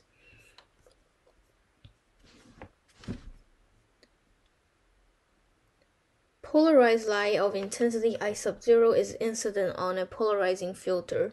The angle between the plane of polarization of the incident light and the transmission plane of the polarizer is theta, which graph show how the intensity I of light transmitted through the polarizer varies with theta. Oh, so how can we do this? A and D are definitely not correct because we know intensity, they have a cosine here, and cosine is a trig function, so it's not gonna be linear. So A and B are wrong. So for this type of problem, the best way I recommend is to think about special angle. So cosine 19 degree is equal to 0. Cosine 0 degree is equal to 1. And this is the minimum intensity. This is the maximum intensity. So trying to find special trig values. So here, it produces a minimum intensity at cosine 0 degree, which is wrong. Here, when angle is equal to 0, intensity is maximum. When angle is 19 degree, minimum intensity occurs. So D is the correct answer.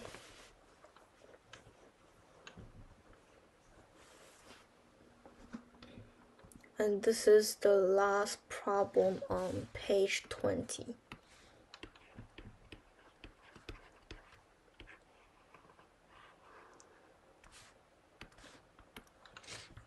Plane polarized light is incident normally on a polarizer, which is able to rotates in the plane perpendicular to the light as shown. In diagram 1, the intensity of the incident light is 8 watts per meter square, and the transmitted intensity of light is 2 watts per meter square. Diagram 2 shows the polarizer rotated 19 degrees from the orientation in diagram 1. What is the new transmitted intensity? So the first thing we see is that it's polarized. The light is polarized. This tells us final intensity is equal to initial intensity multiplied by cosine theta, where theta is the angle between the light incident on the polarizer and the polarizer's axis. So we know the initial intensity here. We know the transmitted intensity, so we can calculate the value of cosine theta, and then we can calculate cosine theta. We can calculate theta. So the final intensity, let me rewrite the equation. Let me write down the equation. So 2 is the transmitted intensity. The initial intensity is equal to 8. And then we have angle here. This tells us that cosine squared theta is equal to 2 divided by 8, which is equal to 1 over 4. So cosine theta is gonna be equal to a half. So theta is equal to this. So you use the inverse function, which is equal to 16 degree, right? Is equal to 16 degree. And now it tells us that the polarizer is rotated 19 degree. So now the angle is equal to 19 degree plus 16 degree. So the final intensity is equal to A multiplied by cosine square theta, cosine theta square, and theta is equal to 19 degree plus 16 degree. So I'm gonna use the property that cosine pi over 2 plus x is equal to negative sine x. And because we are squaring this, so we are gonna ignore the negative sign. So this is equal to cosine sine square 16. And sine 16 is equal to the square root of 3 over 2. So this is equal to A multiplied by 3 over 4, which is 6 watt per meter square. So the answer is C. I just want to say that for topic 4, even if you are not like a math HL student, it will be super helpful if you can remember special trig values for cosine, sine. Tangent, you don't have to know. So 0 degree, 30 degrees, 45 degree, 60 degree, and 180 degree. So cosine 0 is equal to 1. Cosine 13 is equal to the square root of 3 over 2, the square root of 2 over 2, a half, and 1. Sine 0 is equal to 0, and then a half, the square root of 2 over 2, the square root of 3 over 2, and then 1. So try to know those values so you can solve those questions confidently. A point source of sound is placed behind a soundproof barrier as shown in the diagram. Okay. From where E is standing, from where E is standing, he can hear the sound. Which of the following best describe this observation? So the reason why this thing here can hear sound is because the point source, after light waves, is passes through. This because the spreading of waves. So here you have a barrier, so it's gonna be something like this. Okay, you're gonna have some discontinuity here. And the spreading of wave is defined as diffraction. So A is the answer. Again, interference refers to the process.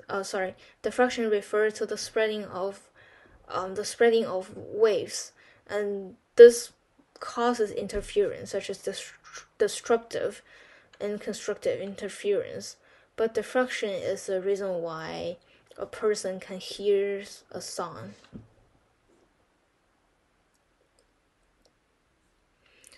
A string vibrates with fundamental frequency f.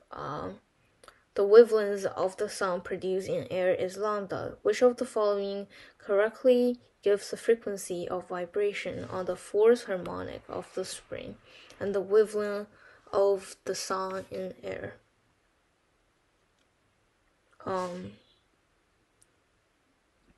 So for this problem, there are different ways of solving it. If you, for those people who do not know that guitar,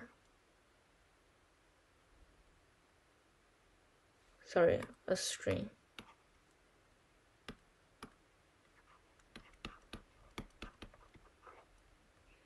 is a transverse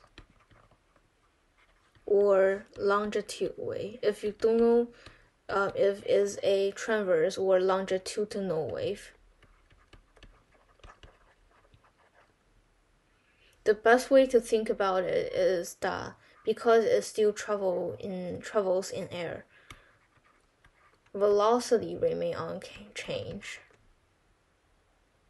So velocity remains unchanged. This tells us that the product of frequency multiplied by lambda should always equal to v. And from this, you can directly obtain the answer. So frequency, this doesn't produce v because both quantity are reduced. And this is also wrong because both quantity are enlarged.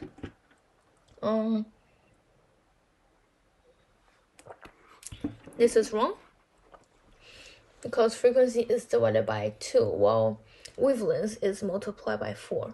So the final product will still be multiplied by 2. And D is the answer because 4 multiplied by 1 over 4 cancels out. Alright, so this is the first way of solving it. The second way is to think about how can we do this problem. So a spring vibrates with a fundamental frequency f.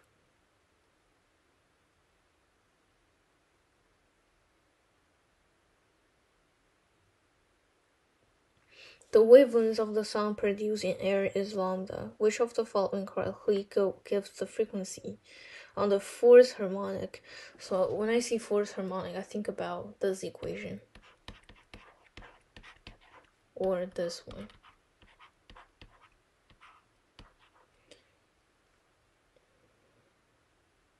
And because it's a string, is fixed on both ends, so I'm gonna use this equation here, right? So when n is equal to 1 is equal to f, sorry, when n is equal to 1, wavelength is equal to lambda, and frequency is equal to v over 2l is equal to f. When n is equal to 4, lambda is equal to 2l divided by 4, and this is equal to lambda over 4, and frequency is equal to velocity divided by 2l multiplied by 4, which is equal to 4f, and this will give you the same answer as D.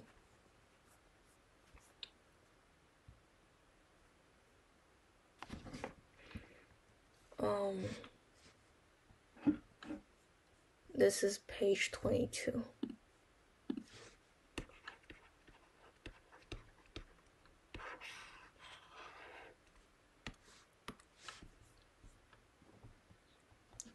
Two polarizers have polarizing axes that make an angle of 30 degrees to each other.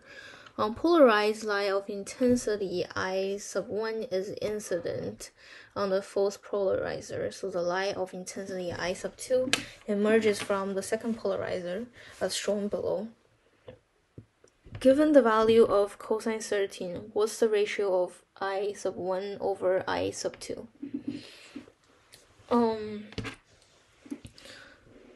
So because this is unpolarized light, I1 is unpolarized light of intensity I1. Here the intensity is gonna be equal to a half multiplied by I1. For all unpolarized light, the final intensity after passing through a polarizer will be equal to a half of its initial intensity, regardless of the polarizing axis. So do remember this for unpolarized light. After passing through a polarizer, their intensity is gonna be equal to a half multiplied by its initial intensity. So here will be a half I1. And then we need to calculate final intensity I sub 2. So after passing through the first polarizer, the light will be polarized. So final intensity is going to be equal to a half I sub 1 multiplied by the angle between the polarizing axis and the light. And we know that the angle is 13 degrees. Because it tells us polarizing axis makes an angle of 13 degrees to each other. So it's going to be equal to a half I1 multiplied by cosine 13 degrees squared.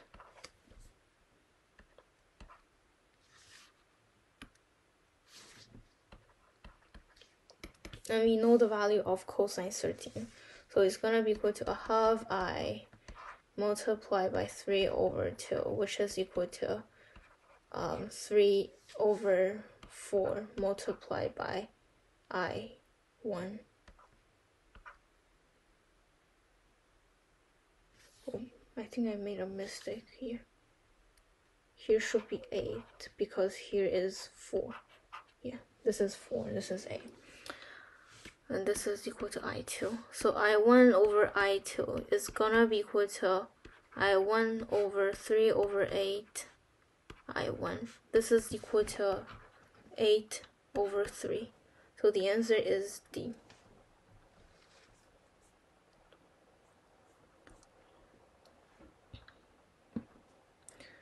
A stationary wave is set up on a stretched string.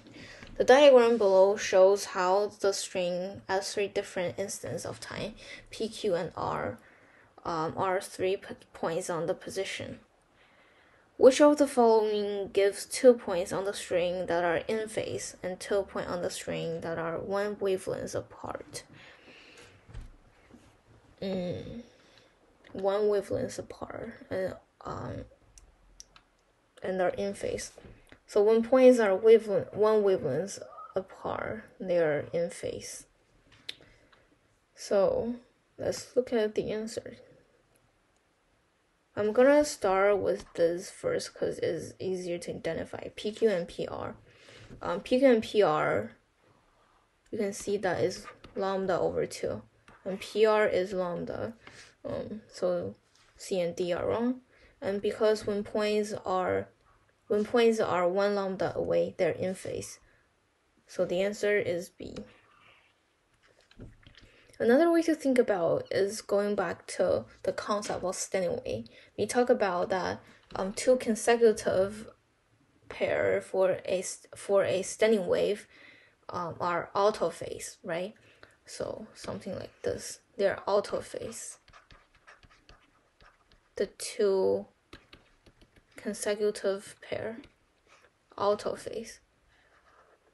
However, for those 2, they're in phase.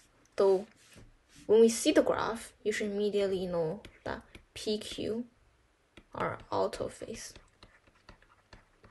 and PR are in phase.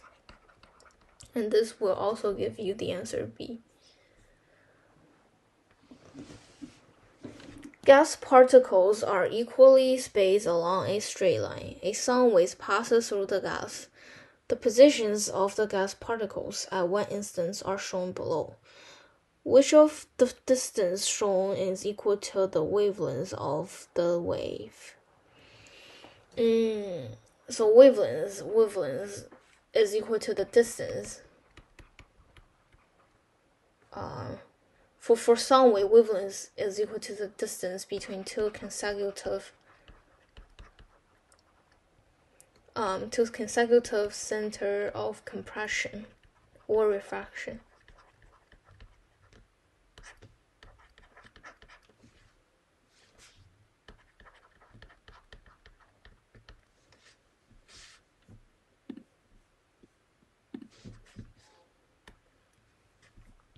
So you just need to identify the center of compression or refraction. So here is the center of compression, and here is another center of refraction.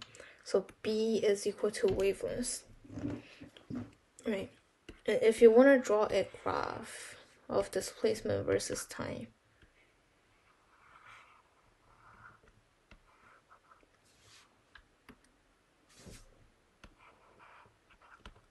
Here will be a center of compression, which are 1 lambda away, because here are positive direction, region above the x-axis, the horizontal axis has a positive direction, so travel to the right direction, and below the horizontal direction have a negative displacement, so travel to the left direction, which form a center of compression. And here is refraction.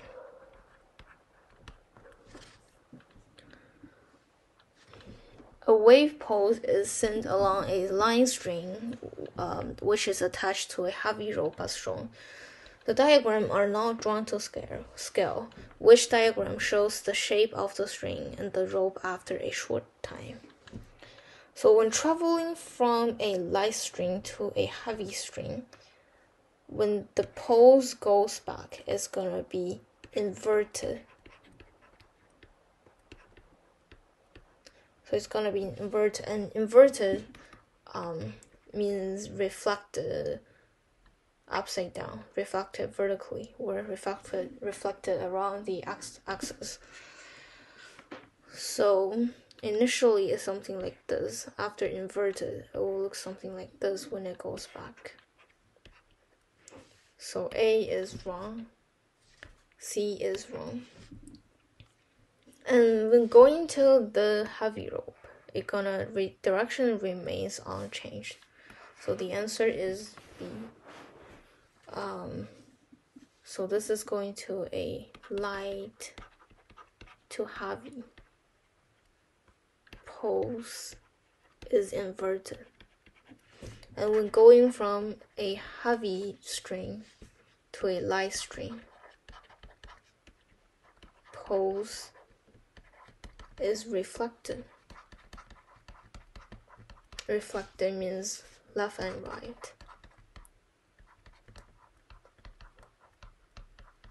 For instance, assuming this is the original shape of the pulse when traveling from a heavy string to a light string, then after reflected, it looks something like this.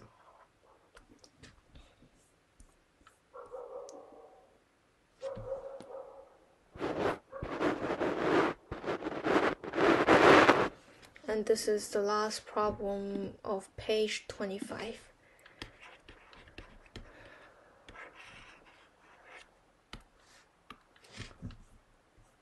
Unpolarized light of intensity I sub 0 is incident on a polarizer that has a vertical transmission axis. The polarizer is rotated by angle theta to the direction of the incident light. The intensity of the transmitted light is I, which graph shows the variation with the angle theta to the ratio of I over I sub 0.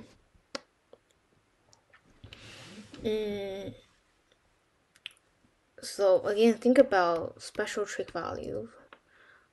Cosine theta is equal to 1, so maximum intensity. Cosine 19 degree is equal to 0, right? And graph of they're written in term of pi. So 19 degree is equal to cosine pi over 2. This is wrong because it's not gonna be constant as theta changes. This is also wrong because when having 0.5, it means that theta is equal to 45 degree only.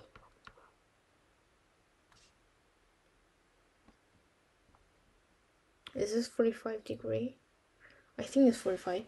For cosine 45 is equal to the square root of 2 over 2, and when squaring it is equal to 2 over 4, 1 over 2. So yeah, theta is equal to 45 degree. And for C, when angle is equal to 0, it's supposed to have maximum intensity, and when equal to pi, it's supposed to have minimum intensity. So this is wrong. D is correct because when 0 maximum intensity, pi over 2 minimum intensity, 118 maximum intensity. So it means that the axes are being rotated. So cosine 118 degree is equal to -1. When you square it, is equal to 1.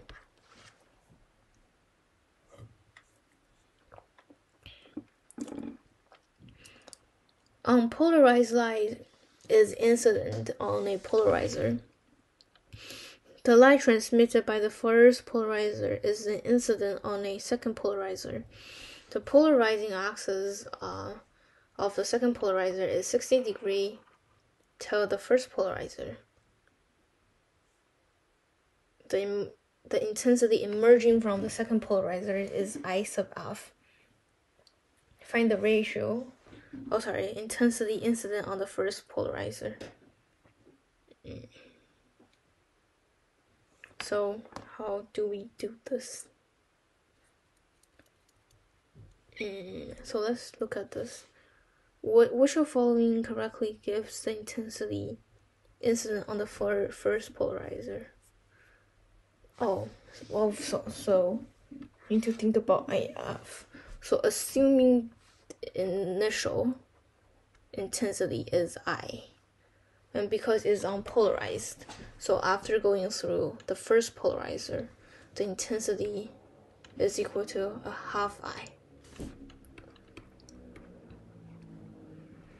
And after the light going through the first polarizer is polarized, so IF is gonna be equal to a half multiply cosine square theta, where theta is the angle here, the angle between the polarized light and the polarizer's polarizing axis, and this is equal to a half. So cosine 16 degrees is equal to 1 over 2, and when you square it is equal to 1 over 4. So this is equal to 1 over 8 I. I forgot to write a I here.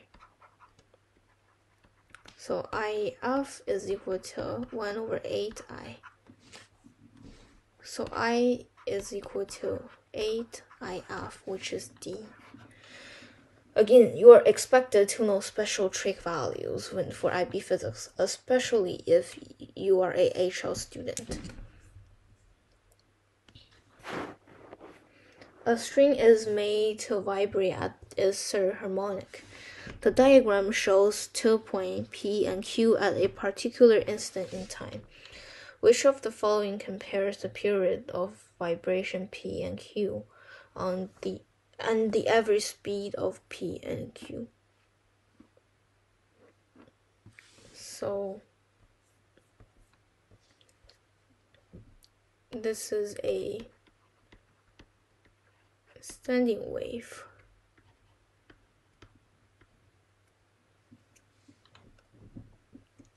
So this is a standing wave. So a period of vibration. The period of vibration of a standing wave is same, but because their amplitude is different, their speed will also be different. So the answer is B. And another way to think about this is because each point they have a different amplitude, their velocity is different, so it will also be B.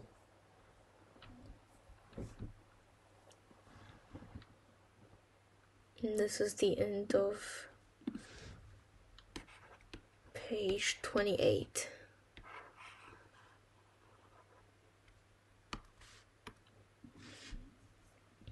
The diagrams show the variation with time t of the displacement y of a particle of a medium through which a wave travels. Which diagram correctly shows the period t and the amplitude a of the wave? So I will just go through the answer. The answer is C. So amplitude refers to the difference between a cross or trough till the midline. So it refers to the distance between this point till this middle line, or this point to this middle line. So only A, B, C. Sorry, what am I doing? C is not correct. Okay. Sorry. I mean, A is the answer. So only A and B are correct. And D refers to the amount of time you need to travel one complete wavelength. And wavelength refers to the distance between two consecutive waves, two consecutive cross, or two consecutive trough. So C, A is the correct answer, because here it only travel 0.5 wavelengths. P and Q are 2 points on a standing wave. R and S are 2 points on a progressive wave. Which of following give the relationship between amplitude of each pair of points? So comparing standing wave with traveling wave, this is also a type of commonly tested problem for topic 4. So we know that for standing wave, they have different amplitude.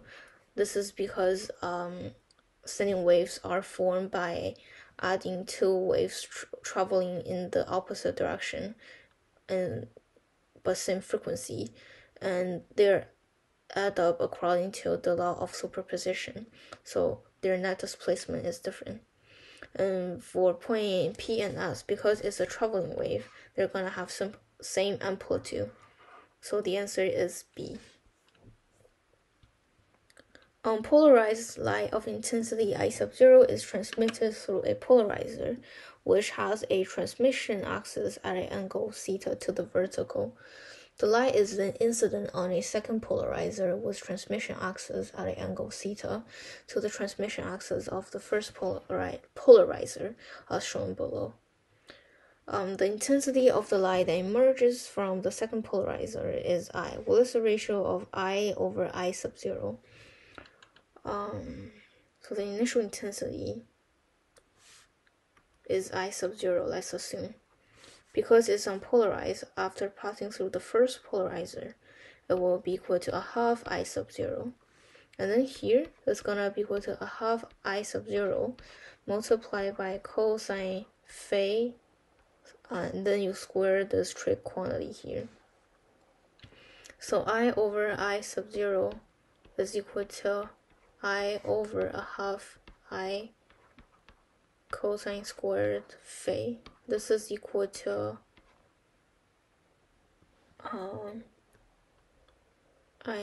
this is equal to 1 over a half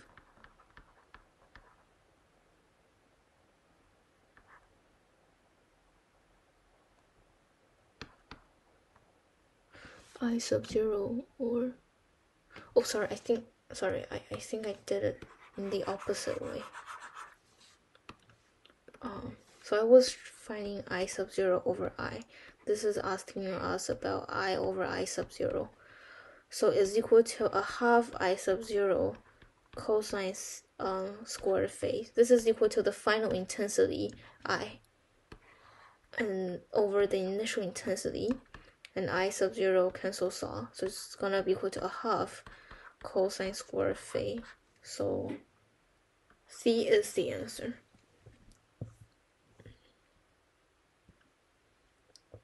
Monochromatic coherent light is incident on a narrow rectangular slit.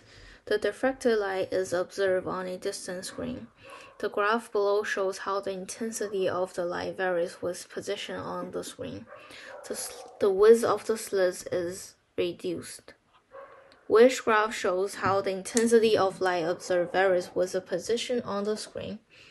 The original diffraction pattern is shown with a dotted line. So here are 4 choices. So when the width of the slit is reduced, it means that less light can pass through. And because the amount of light that passes through the slit decreases, this leads to a decrease in intensity. So intensity is reduced. And because intensity is plotted on the y-axis, a reduction in intensity leads to a reduction in peak value. So peak value is reduced. This tells us A and D are wrong. So let's look at C and D. So from C, you see that the distance between the two central minimum is greater than this distance here. This tells us when the slit width decreases, fringe spacing between two central minimum is decreased.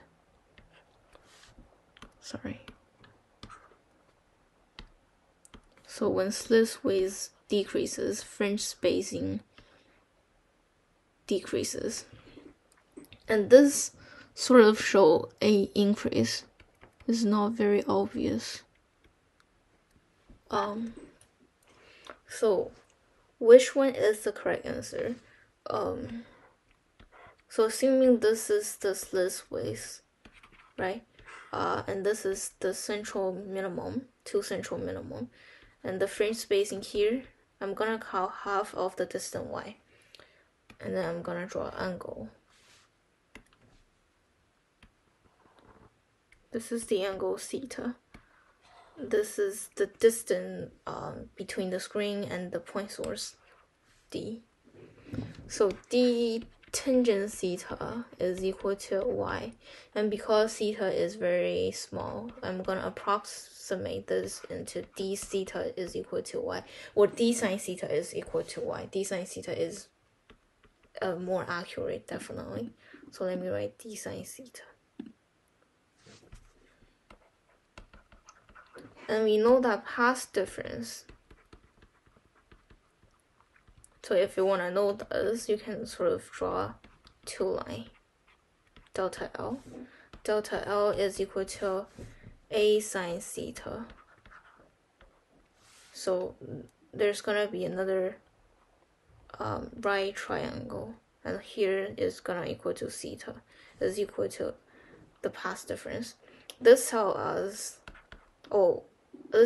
we can calculate sine theta. And we want to do this in terms of wavelength. So path difference is equal to m multiplied by lambda, and m is equal to 1, 2, 3, 4, 5 for destructive interference for single slit diffraction. So sine theta is gonna be equal to lambda divided by a, and I am setting m equal to 1 because we are calculating the central minimum. And now I can plug this in. So y is gonna be equal to d lambda divided by a. So when a is reduced, we expect an increase in y. So C is wrong. And D is the answer for this problem. This is a hard problem. I think 70% of candidates chose A and B, A or B, according to the report.